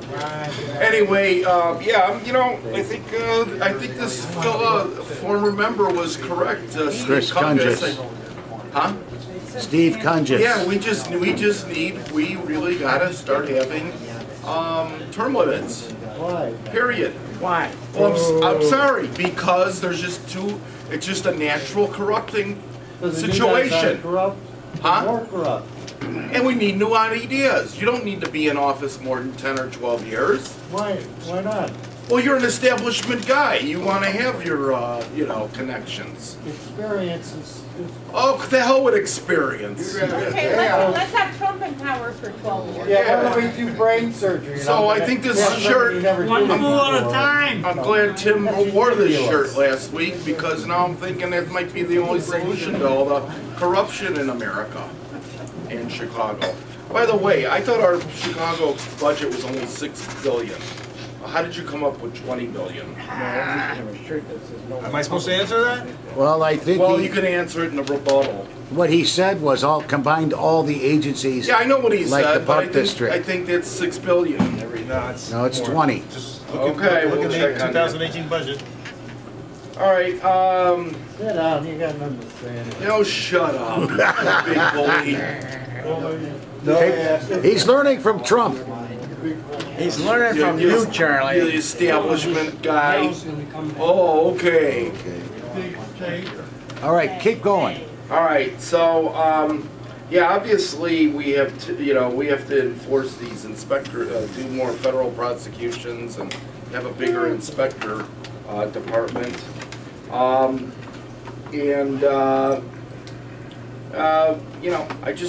thinking more and more that this is the way to go. Just term limits. Ridiculous. Pat Quinn. Oh, okay, you tell Pat Quinn he's ridiculous. Yeah, I will. You're an establishment guy. You trust the mainstream media. I'll tell you and him. Get rid of that heckler and Pat. No personal attacks. Next speaker. Thank you, Andy. Attaboy. Can everybody hear me? Yes. I'm David Travis. I'm sure you all know me. I want to say that some years ago, like about 10 or 12, Pam Zeckman did an expose on corruption in Chicago. And one of the particular places that she talked about was in Bridgeport, a place called Fero's on right by Wentworth and 31st Street. And she came onto his parking lot and caught him doing things for his restaurant. And she said, "Tommy, why aren't you working? These are working hours. What's the matter with you?" And Tommy Fero went like this. And he wouldn't answer. But nothing ever came of it. Tommy Fero's still there, to my knowledge, unless he's retired. He still works for Department of Streets and Sanitation. I want to say that where I think our speaker is dead wrong is he wants to cure the ills of all of the things that are wrong by having more money go to the government. A public bank, which, by the way, our Constitution forbids, and that state way up north that he talks about, they've been in violation of the Constitution ever since they started doing that.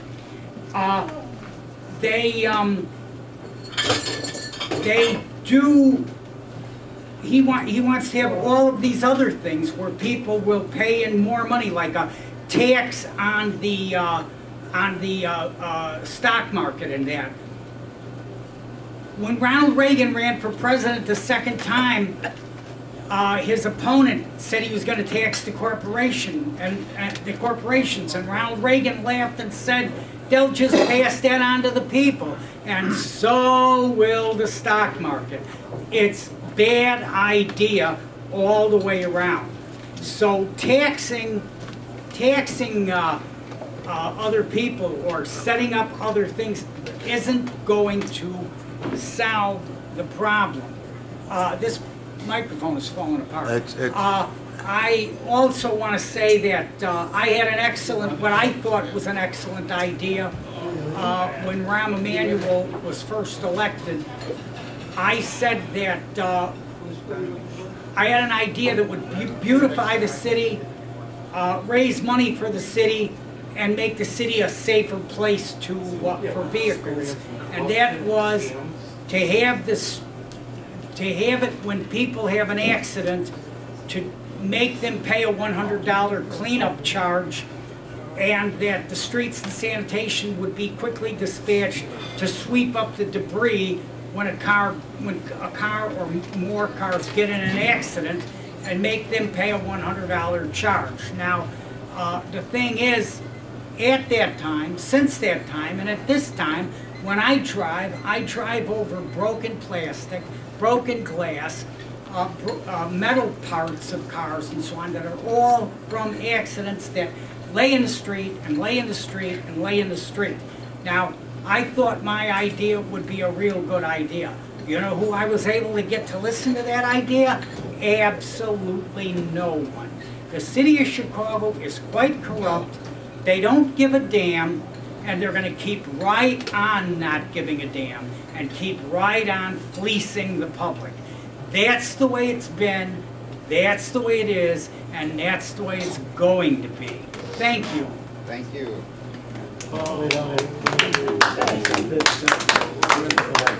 No remedy, no solution. That's the way it's going to be. Okay, I hope somebody's checking the time. I am. Good, okay, thank you. Put your hand on my shoulder when I get to 2 minutes. Of course, I mentioned the book, The Chicago 77. I didn't mention West Garfield Park. Of course, even though I don't know the city well, I know where that's at. It's at Madison and Pulaski. The city wanted to drop $95 million on that community. How did they want to do it? Did they ask the community, oh, let's have a community meeting. We want to drop 95 million bucks on this community. What would you people like? Would you like some streets fixed? Would you like a new school? How about a park? No. They said from the top, that's called, I call it oligarchy. They said we're going to build a cop academy here. 95 million bucks. We're going to put a bunch of people who are training to be policemen here, and you better like it. That's what's wrong with our city. Well, democracy would say, ask the community what you want. Here's how much money you get. Why don't you decide to do something with this? No. They did it from the top. I guess Mayor Emanuel's not the worst guy in the world, but I'll tell you what, he doesn't believe much in democracy. Okay, thank you. Thank you.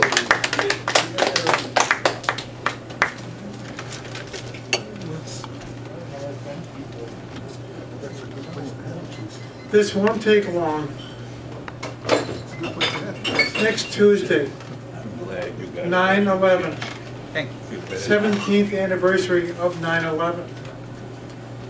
I am claiming for myself, and I ask you and anyone else to claim fasting, reflection, and prayer about what went on there and all the stuff we've gone through. Let's take some steps toward peace. That's it.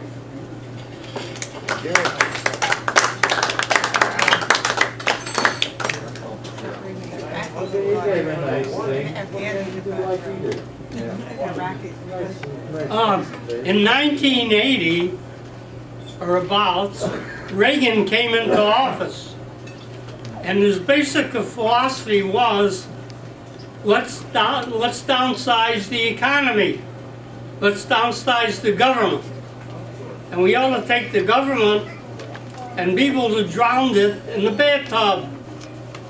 What he meant by that was, let's do away with Social Security, let's do away with Medicare, let's do away with pensions, let's do away with people's rights in all different ways, and let's get a lot of money out of the things that have been run by the government. Well, they come up with the philosophy of neoliberalism. Now, liberalism sounds very good, but by neoliberalism, what they meant was let the government and the people that live in the country do away with their rights and privileges. And so now what we have is neoliberalism, let's say like the money you put in the thing there for parking your cars, the parking meters. So what they done was, to make the corporations richer, they privatized it. And by privatizing it, that's what they want to do with everything. So they want to privatize Medicare, they want to privatize Medicaid, they want to privatize anything they can get their hands on, and that way the corporation's profits will soar to the ceiling. So you have people like this Bezos and different multi-billionaires that are getting richer and richer. There's supposed to be about 3 individuals that have as much wealth as half the population in the United States. One of them is Bezos, the other one is, I forget his name, from Seattle, and then there's another one that owns Gecko. So what they're actually doing when they say, let's drown government, is do away with the government activities that benefit poor people, and let's give that money to the rich. So that's why the rich are getting richer and richer. That's what's happening in the United States. And if you don't understand it, you won't understand what's going on. And that's why you have people running now, like for instance, not running exactly, but the new candidate for being a judge, and he's real reactionary. And they're trying to make the Supreme Court very reactionary. So if something comes up, it goes to the Supreme Court, and they judge it on behalf of the corporations. That's what it's all about. All right.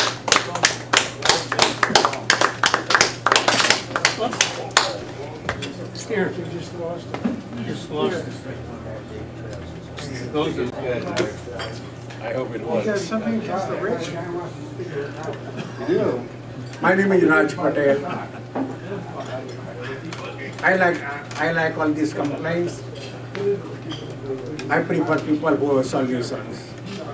People who accomplish, they solve the problem and solve the problem. And I think that will be nice. As far as corruption is concerned, corruption is everywhere, and it's going to be there. And I'm not going to chase for it. Let people who are assigned to what care, let them do it. I don't think it does any good for us to talk and say corruption is there. Corruption is there. What Republican thinks, democratic corruption, Democrats don't think so. It's corruption. It's a social service. Other thing I want to say is that whatever you want to say about Chicago's mayor, Emmanuel has done a good job, and city of Chicago looks good. Quiet!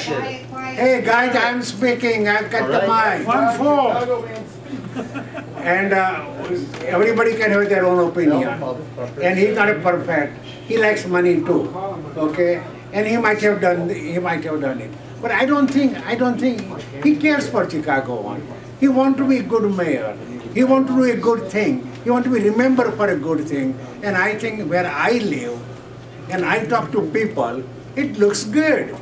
Okay? I mean, there are always problems. You go to any family and ask any member, there are some bitches for other people always there. These things are there. Any group you go, the same thing. We people hear all the time.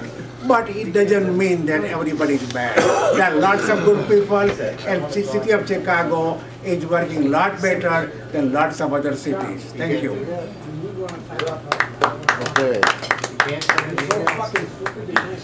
Okay, hi. You guys in the back, can you take it outside or something? So here we go. Two things. One is human nature. Humans just game the system, whatever it is. Be they socialist, communist, capitalist, whatever it is. It's in the nature of the human being to game the system. It just happens. That's the way we are. And trying to design a system that can't be gamed, good luck. The next thing is on taxes in Illinois. Okay, I was on an elected official, and what I learned in that process was that taxes work this way. All the bodies in Illinois set what they call a levy. A levy is the money that they decide they need, and they usually use a budget process to arrive at the levy. And there are rules as to how much the levy can increase every year, but basically the levy is what they need, and that's what they get from the county, whoever collects, okay? Then we have the other side of the coin is what you pay in taxes, okay? What you pay in taxes is directly dependent on the levy. Whatever they ask for in the levy is what has to be made up in taxes, all right? What happens with TIF is that all the taxing bodies, be they schools, park districts, whatever they are, always get what they ask for because they get the levy. And that is all they asked for. They didn't ask for more, didn't ask for less. The TIF money is extra money that's collected, all right, and set aside for whatever this project is, whatever the TIF district is all about. The thing about the TIF, though, is that if the TIF didn't exist, politicians would be able to increase the levy to get some of that money that you were used to paying and put it to work in their organization. Now, whether their organization is clean or game, a different question. But if you have a school district, they make a levy, they show that the levy's published, they give it to the county collects, and then just because a TIF district exists within that school district's boundaries, they do not get less money. They get just what they asked for. What is removed is the possibility of them getting extra money that people are already paying. All right? In other words, if there wasn't a TIF, your taxes could go down. All right? But if there is a TIF, it doesn't affect. It's like if there is a TIF, the district still gets what they asked for. Okay. Got it, fine. Thank you. You next, Charlie? I'll update. All right. Well, I don't have that much to say. Our speaker gave us interesting and stimulating talk. Microphone. With regard to our friend there with the T-shirt, who said no incumbents, well, I'm sorry. I don't buy the argument of term limits. We already have a system for that in effect, and they're called elections. That's number one. Number two, I agree that experience is important. Would we have thrown out Franklin Roosevelt? He served 3 terms and part of a 4th? No. And so I'm in favor of keeping people in office for as long as their experience is valuable, and for as long as the people want them there. Instead, I have a better solution. Issue T-shirts that say, no Republicans. I think that pretty well sums it up, given the mess that they've made of this country.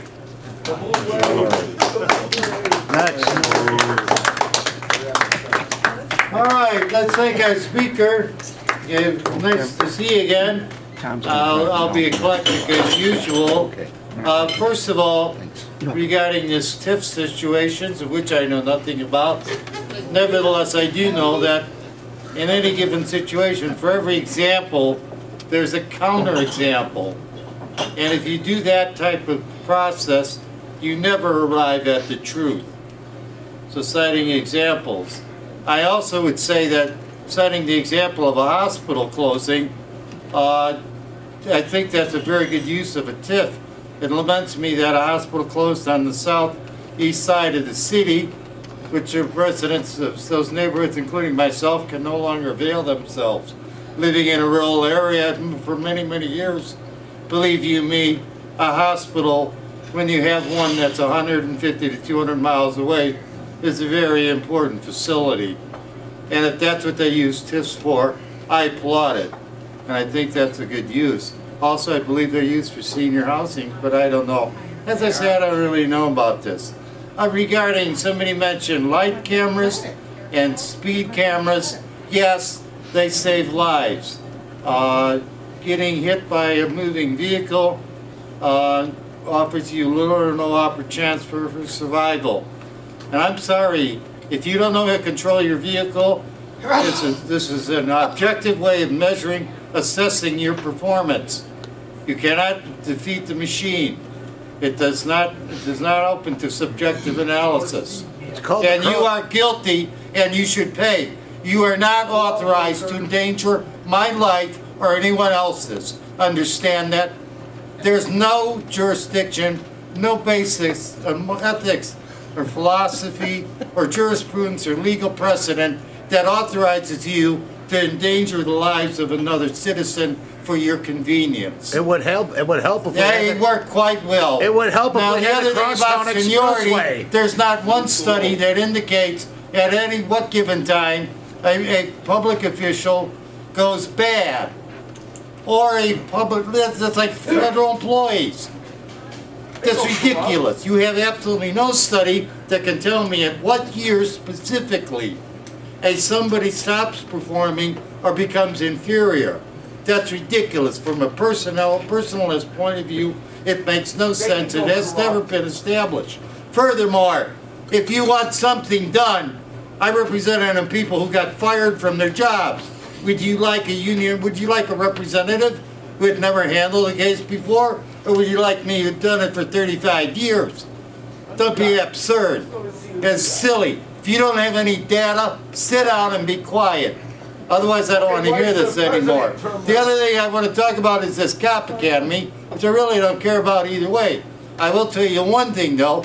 In my union, we have a training facility that I negotiated and helped get established. Half of the facility is like a Holiday Inn hotel, and the other half are classrooms, and we have a faculty and staff in which I serve, because we know that trained officials, trained individuals bring better results. But you want money to go for education, but then when it goes money for public employees, you say no. That doesn't make any sense. Do you think education is good, or do you think education is worthless? Which is it? Make up your mind, folks.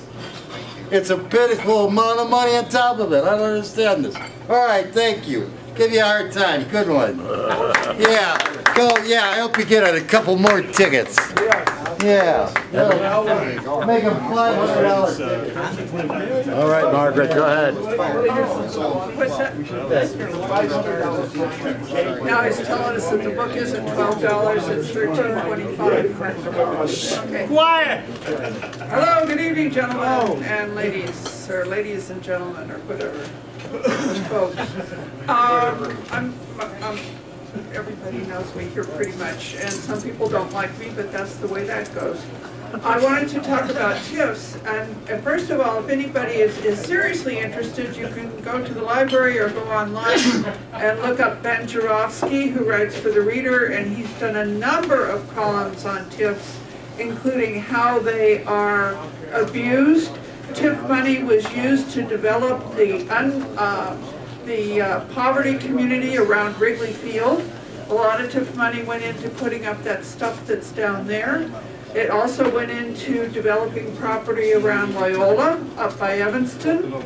Not in Evanston, but in North Chicago, which Loyola should develop their own stuff. And those are just two examples of I'm not sure how many he's got, but a lot of how the TIF money has been used in areas that are really not considered areas that need to be developed. or at least not by using city money. And the second thing is about that the schools get what they ask for. Well, I was on a local school council on and off for 6 years, and every year we had budget cuts, and we had to fool around with the, laying off a teacher or making a reading teacher half-time or any of that other kind of stuff. There's a school at Bronzeville that was Diet School, D-Y-E-T-T, and what happened with that school is exemplary of what happened in Chicago neighborhood schools about under-resourcing or de-resourcing communities of color. And so what they did is the school started to get a really good reputation in their community. It was a neighborhood high school. They had enrichment programs. More of their kids were graduating. More of their kids were scoring higher on the standardized tests. They were doing really well. And then the city started cutting funds to them no matter what they asked for. And then they put in, without any consultation with the diet schools, when they're cutting their funds, they can't offer the kids the enrichment that they need. And then they put then the city put 2 charter schools in the neighborhood. So that sucked away population from diet. Then they tried to close them. And the teachers went on a hunger strike, if you might remember, to keep the school open. Now, people have even suggested that the city wants to push out all of the minority, the people of color, low-income people from Chicago, increasing the prices of property, increasing the cost of living so people can't afford to live here even though they've had their same house for 50 years or whatever, and they can no longer pay taxes. And they're forcing them out because they're low income. And they're forcing out people of color.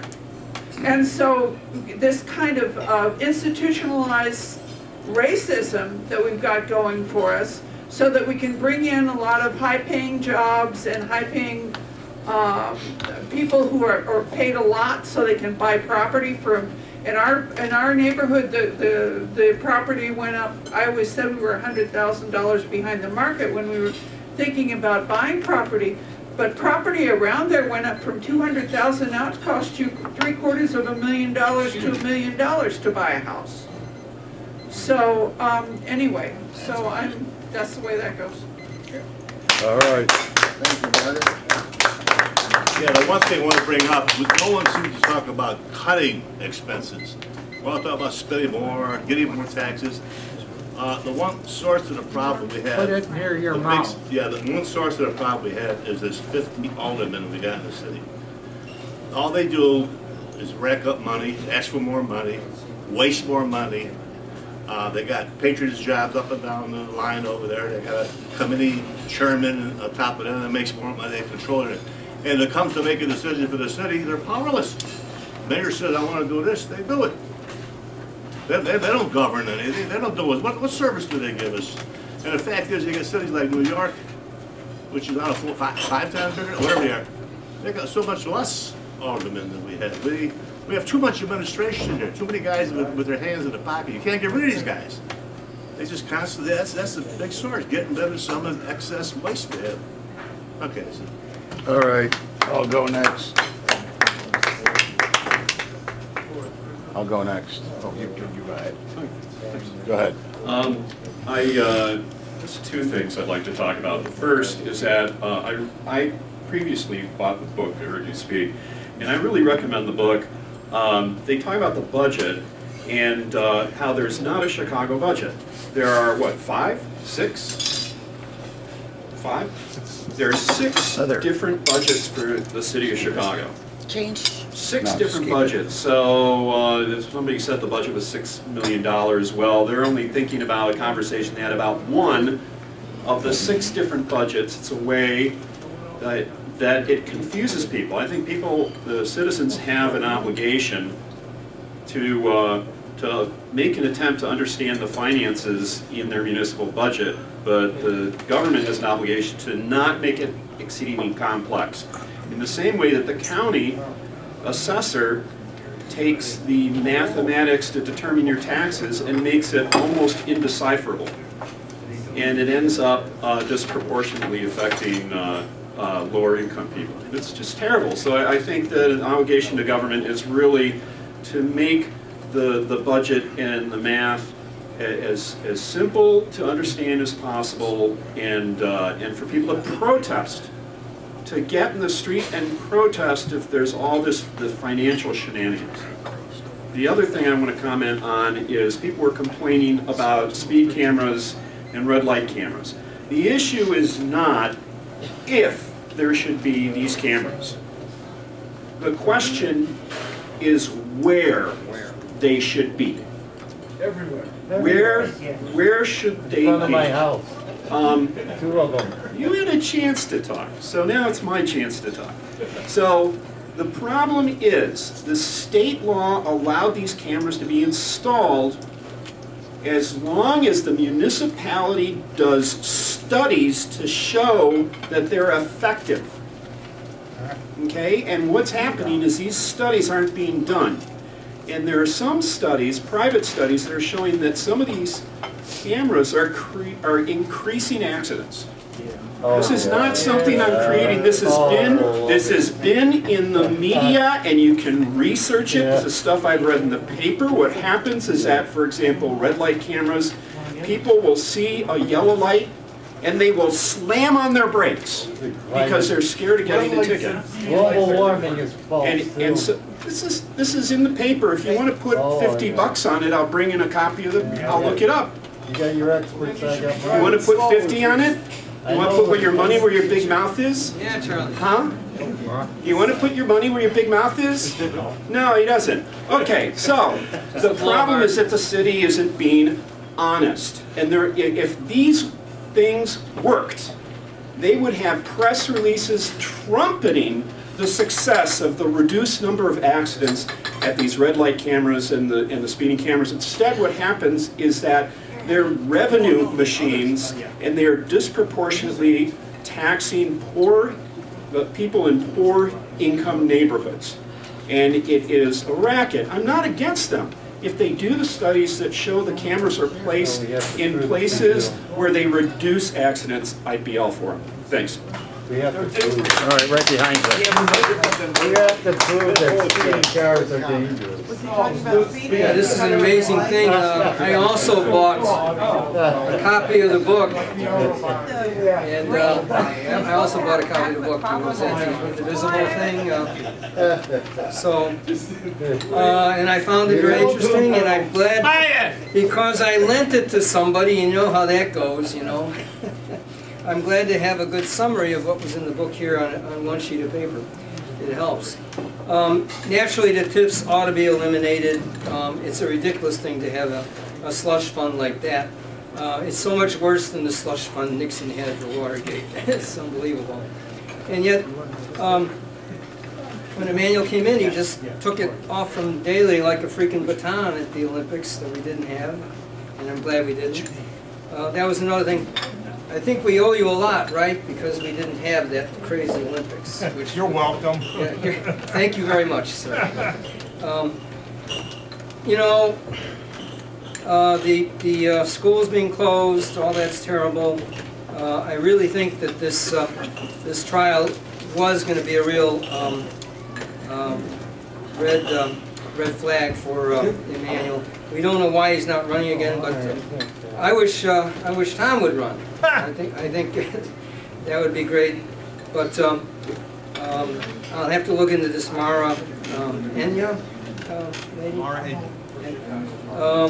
There's several progressive candidates, but I can't run off their names right now. But let's hope we have a good smattering of them, and we can make some improvements. The corruption is terrible. We didn't get into the fact that these construction projects of every type, they just take a lot longer than they should. They're just obviously wasting our time. I mean, there's been one at 95th and Dan Ryan. Now, I don't know who exactly is responsible for that, but that's been going on 2 years, and they've hardly done anything at all. And you drive past there every day. virtually no work being done. And Lakeshore Drive, they just blocked off 2 lanes. Finished October 3rd. I drove past there like a week apart. There wasn't any work being done. They just blocked off the 2 lanes, and I guess they just don't care. So it's not only just that we're being ripped off huge amounts of money. I saw one article, I don't remember exactly where it was, that there was a typical library that was being replaced in Albany Park. And it was about the same square footage as a similar project in Denver. We just talked about Denver's getting money because Colorado had the sense to legalize marijuana. It was 5 times as much to build a similar library in Chicago. That money is just being stolen. So without belaboring that, I would just like to mention that the speed cameras, the red light cameras, they are diminishing one kind of accident, but of course the accident where people run into you from behind, that's increased. So, and nobody's really been able to be clear about the trade-off there. The speed cameras, if you are paying attention to your speedometer and you're looking very closely at it to make sure you don't go above the speed limit, you can't be looking for kids. So it defeats the whole purpose. It's absolutely the stupidest thing that you could do if you want safety. But you should have something intelligent, okay? All right, I'm going next, if you don't mind. Let me do it. Okay, go ahead. How much money per year is needed to sell Chicago? 10 billion, 20 billion. I mean, if you're just rushing to the bank and solve the problems, you're offering 5 billion a year. Hello. I have a couple of quick observations. Everybody's been talking about the red light cameras. That's a misnomer. These things are not red light cameras, they are rolling tire cameras. If you roll over the line where you're supposed to stop, if the camera sees you roll over the line without making a stop, it clicks away in a ticket. And also, the overwhelming majority of these cameras in our dedicated right turn lanes where you normally sweep around a corner without stopping. They aren't in unsafe cross streets where there's a lot of accidents where more people are normally paying attention. They put these cameras in places where people are driving safe and they don't have to pay attention to going 2 miles an hour, 3 miles an hour. My favorite camera, if you've never seen it, is at the off-ramp, off of Rand Road. There's a dedicated right-hand lane that goes into the entrance at Costco. There's no cross street there. There's a red light camera there. As people roll around that going into the shopping center, they should have a big billboard that says, if you got enough money to shop at Costco, give us $100 for the village. That's all that camera's there is for, is to take money off of people that are unsuspecting, safe driving. There's never any accidents there. And the little brother to that camera is across the street at the entrance to the movie theater. There's no cross street there either. There's just an entrance to go into the movie theater, and they're taking money off of people that are just trying to get an evening of entertainment. Those cameras are revenue enhancement, nothing else. They're not owned by the city. They're privately owned. The other thing, everybody's talking about Chicago being broke. Well, like he said, Chicago's not broke. There's a whole lot of money, and there's some rich people that know where that money is because they hit it. I would hold a black tie and tail gala ball and invite the 100 richest people into a nice big ballroom area in Chicago. Have a nice dinner and everything else for the 100 richest people in the Chicago area. Then at about 10 o'clock that night, lock the doors and say, here's the deal. We got to raise $5 billion, and we're going to raise it before we unlock the doors. You guys can divide it up any way amongst yourselves, but some of you got it in pocket change collectively. So we're going to take pledges, and if you fail to fulfill your pledge, you don't know what's going to happen next. We'll go into your bank account. We got hackers. So it's time we started taking back. We're approaching the point of the French Revolution where the French people said, you're not going to jail, you're going to the guillotine. They just started cutting heads off when they reached the point where these billionaire predators were responsible for disease, death, and destruction among the general population. I hope we can do something intelligent before we get to that point. But a lot of people around the country are beginning to think in those terms. We're close. Tell them to start with Donald Trump. It's a mystery to me why Donald Trump is I still still there. think that the ultimate solution to Chicago's woes and the development of the west side, particularly that of Cicero Avenue, is an old idea that needs to be revitalized. And that is the Crosstown Expressway. That will bring revenue and business to the near west side of the city, relieve congestion on the, relieve some of the congestion that goes through the city, and generally make Chicago have a little bit more breathing room. As far as people leaving Chicago, there's a vast area of suburban out there that are welcoming these guys with open arms. Carpentersville, Hinsdale, Addison, and a lot of other places that they will be welcomed with open arms. If you don't like the city and want to get out to the burbs. There's jobs, there's cheaper housing, and there's a lot of other stuff that you can do out there. And plus, in a lot of the ways, the money's a little bit better for the public schools. So, you know, if you don't like the city and are upset with the corruption, come on out to where the money is. And that's the suburbs. Thank you.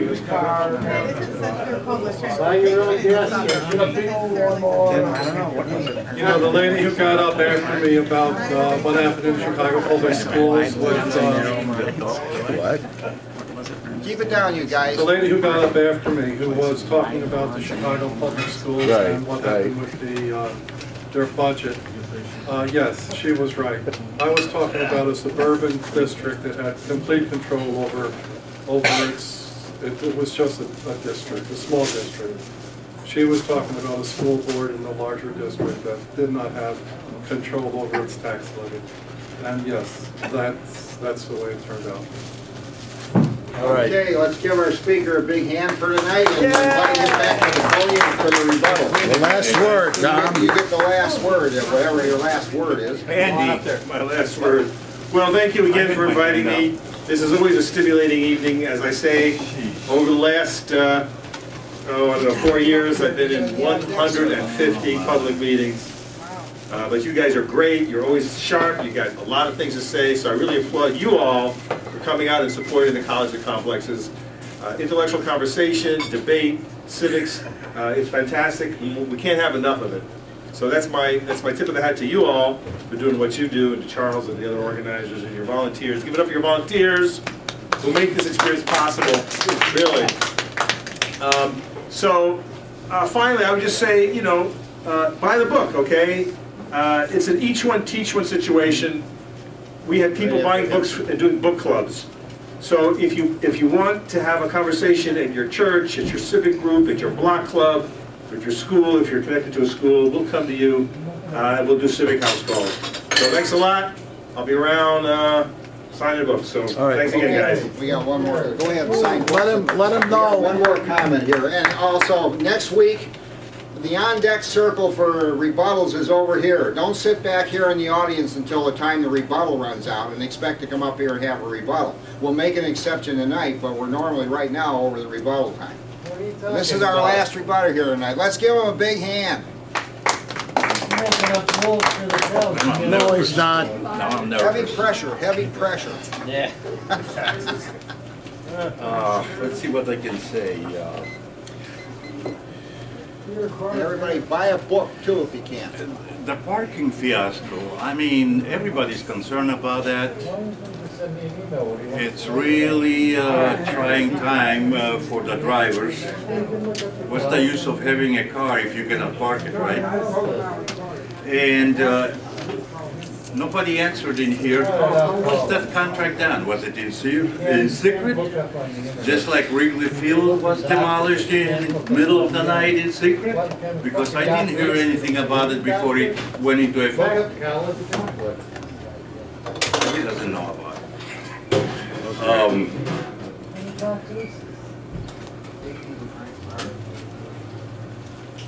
And how did he double his pension? Was that done in secret too? Probably. About a little overlooking corruption. Lately, you probably heard about the cop, two cops sleeping in their squad car on the job. You think it's an isolated deal? No, it's every. Would they get paid for it? It's every cop. Every single cop does it. Every single cop that's asleep. Is that what you're saying? Yeah. Well. Oh, now I know why we have so many unusual incidences of violations in Chicago. Yeah, they're all sleeping. Okay. Until they save your ass. Come on, stop heckling. Come on, Charlie, sit down, say something. The stop sign for you were complaining about lights and all that. Sometimes that stop signs are abused too, because you can make a full stop, and they say, well, it wasn't long enough, and you go to court, and they say, how many seconds did you stay stopped? They don't tell you how many seconds is legal, or how many seconds should it be. They don't tell you. So $300. Car has a jerk back.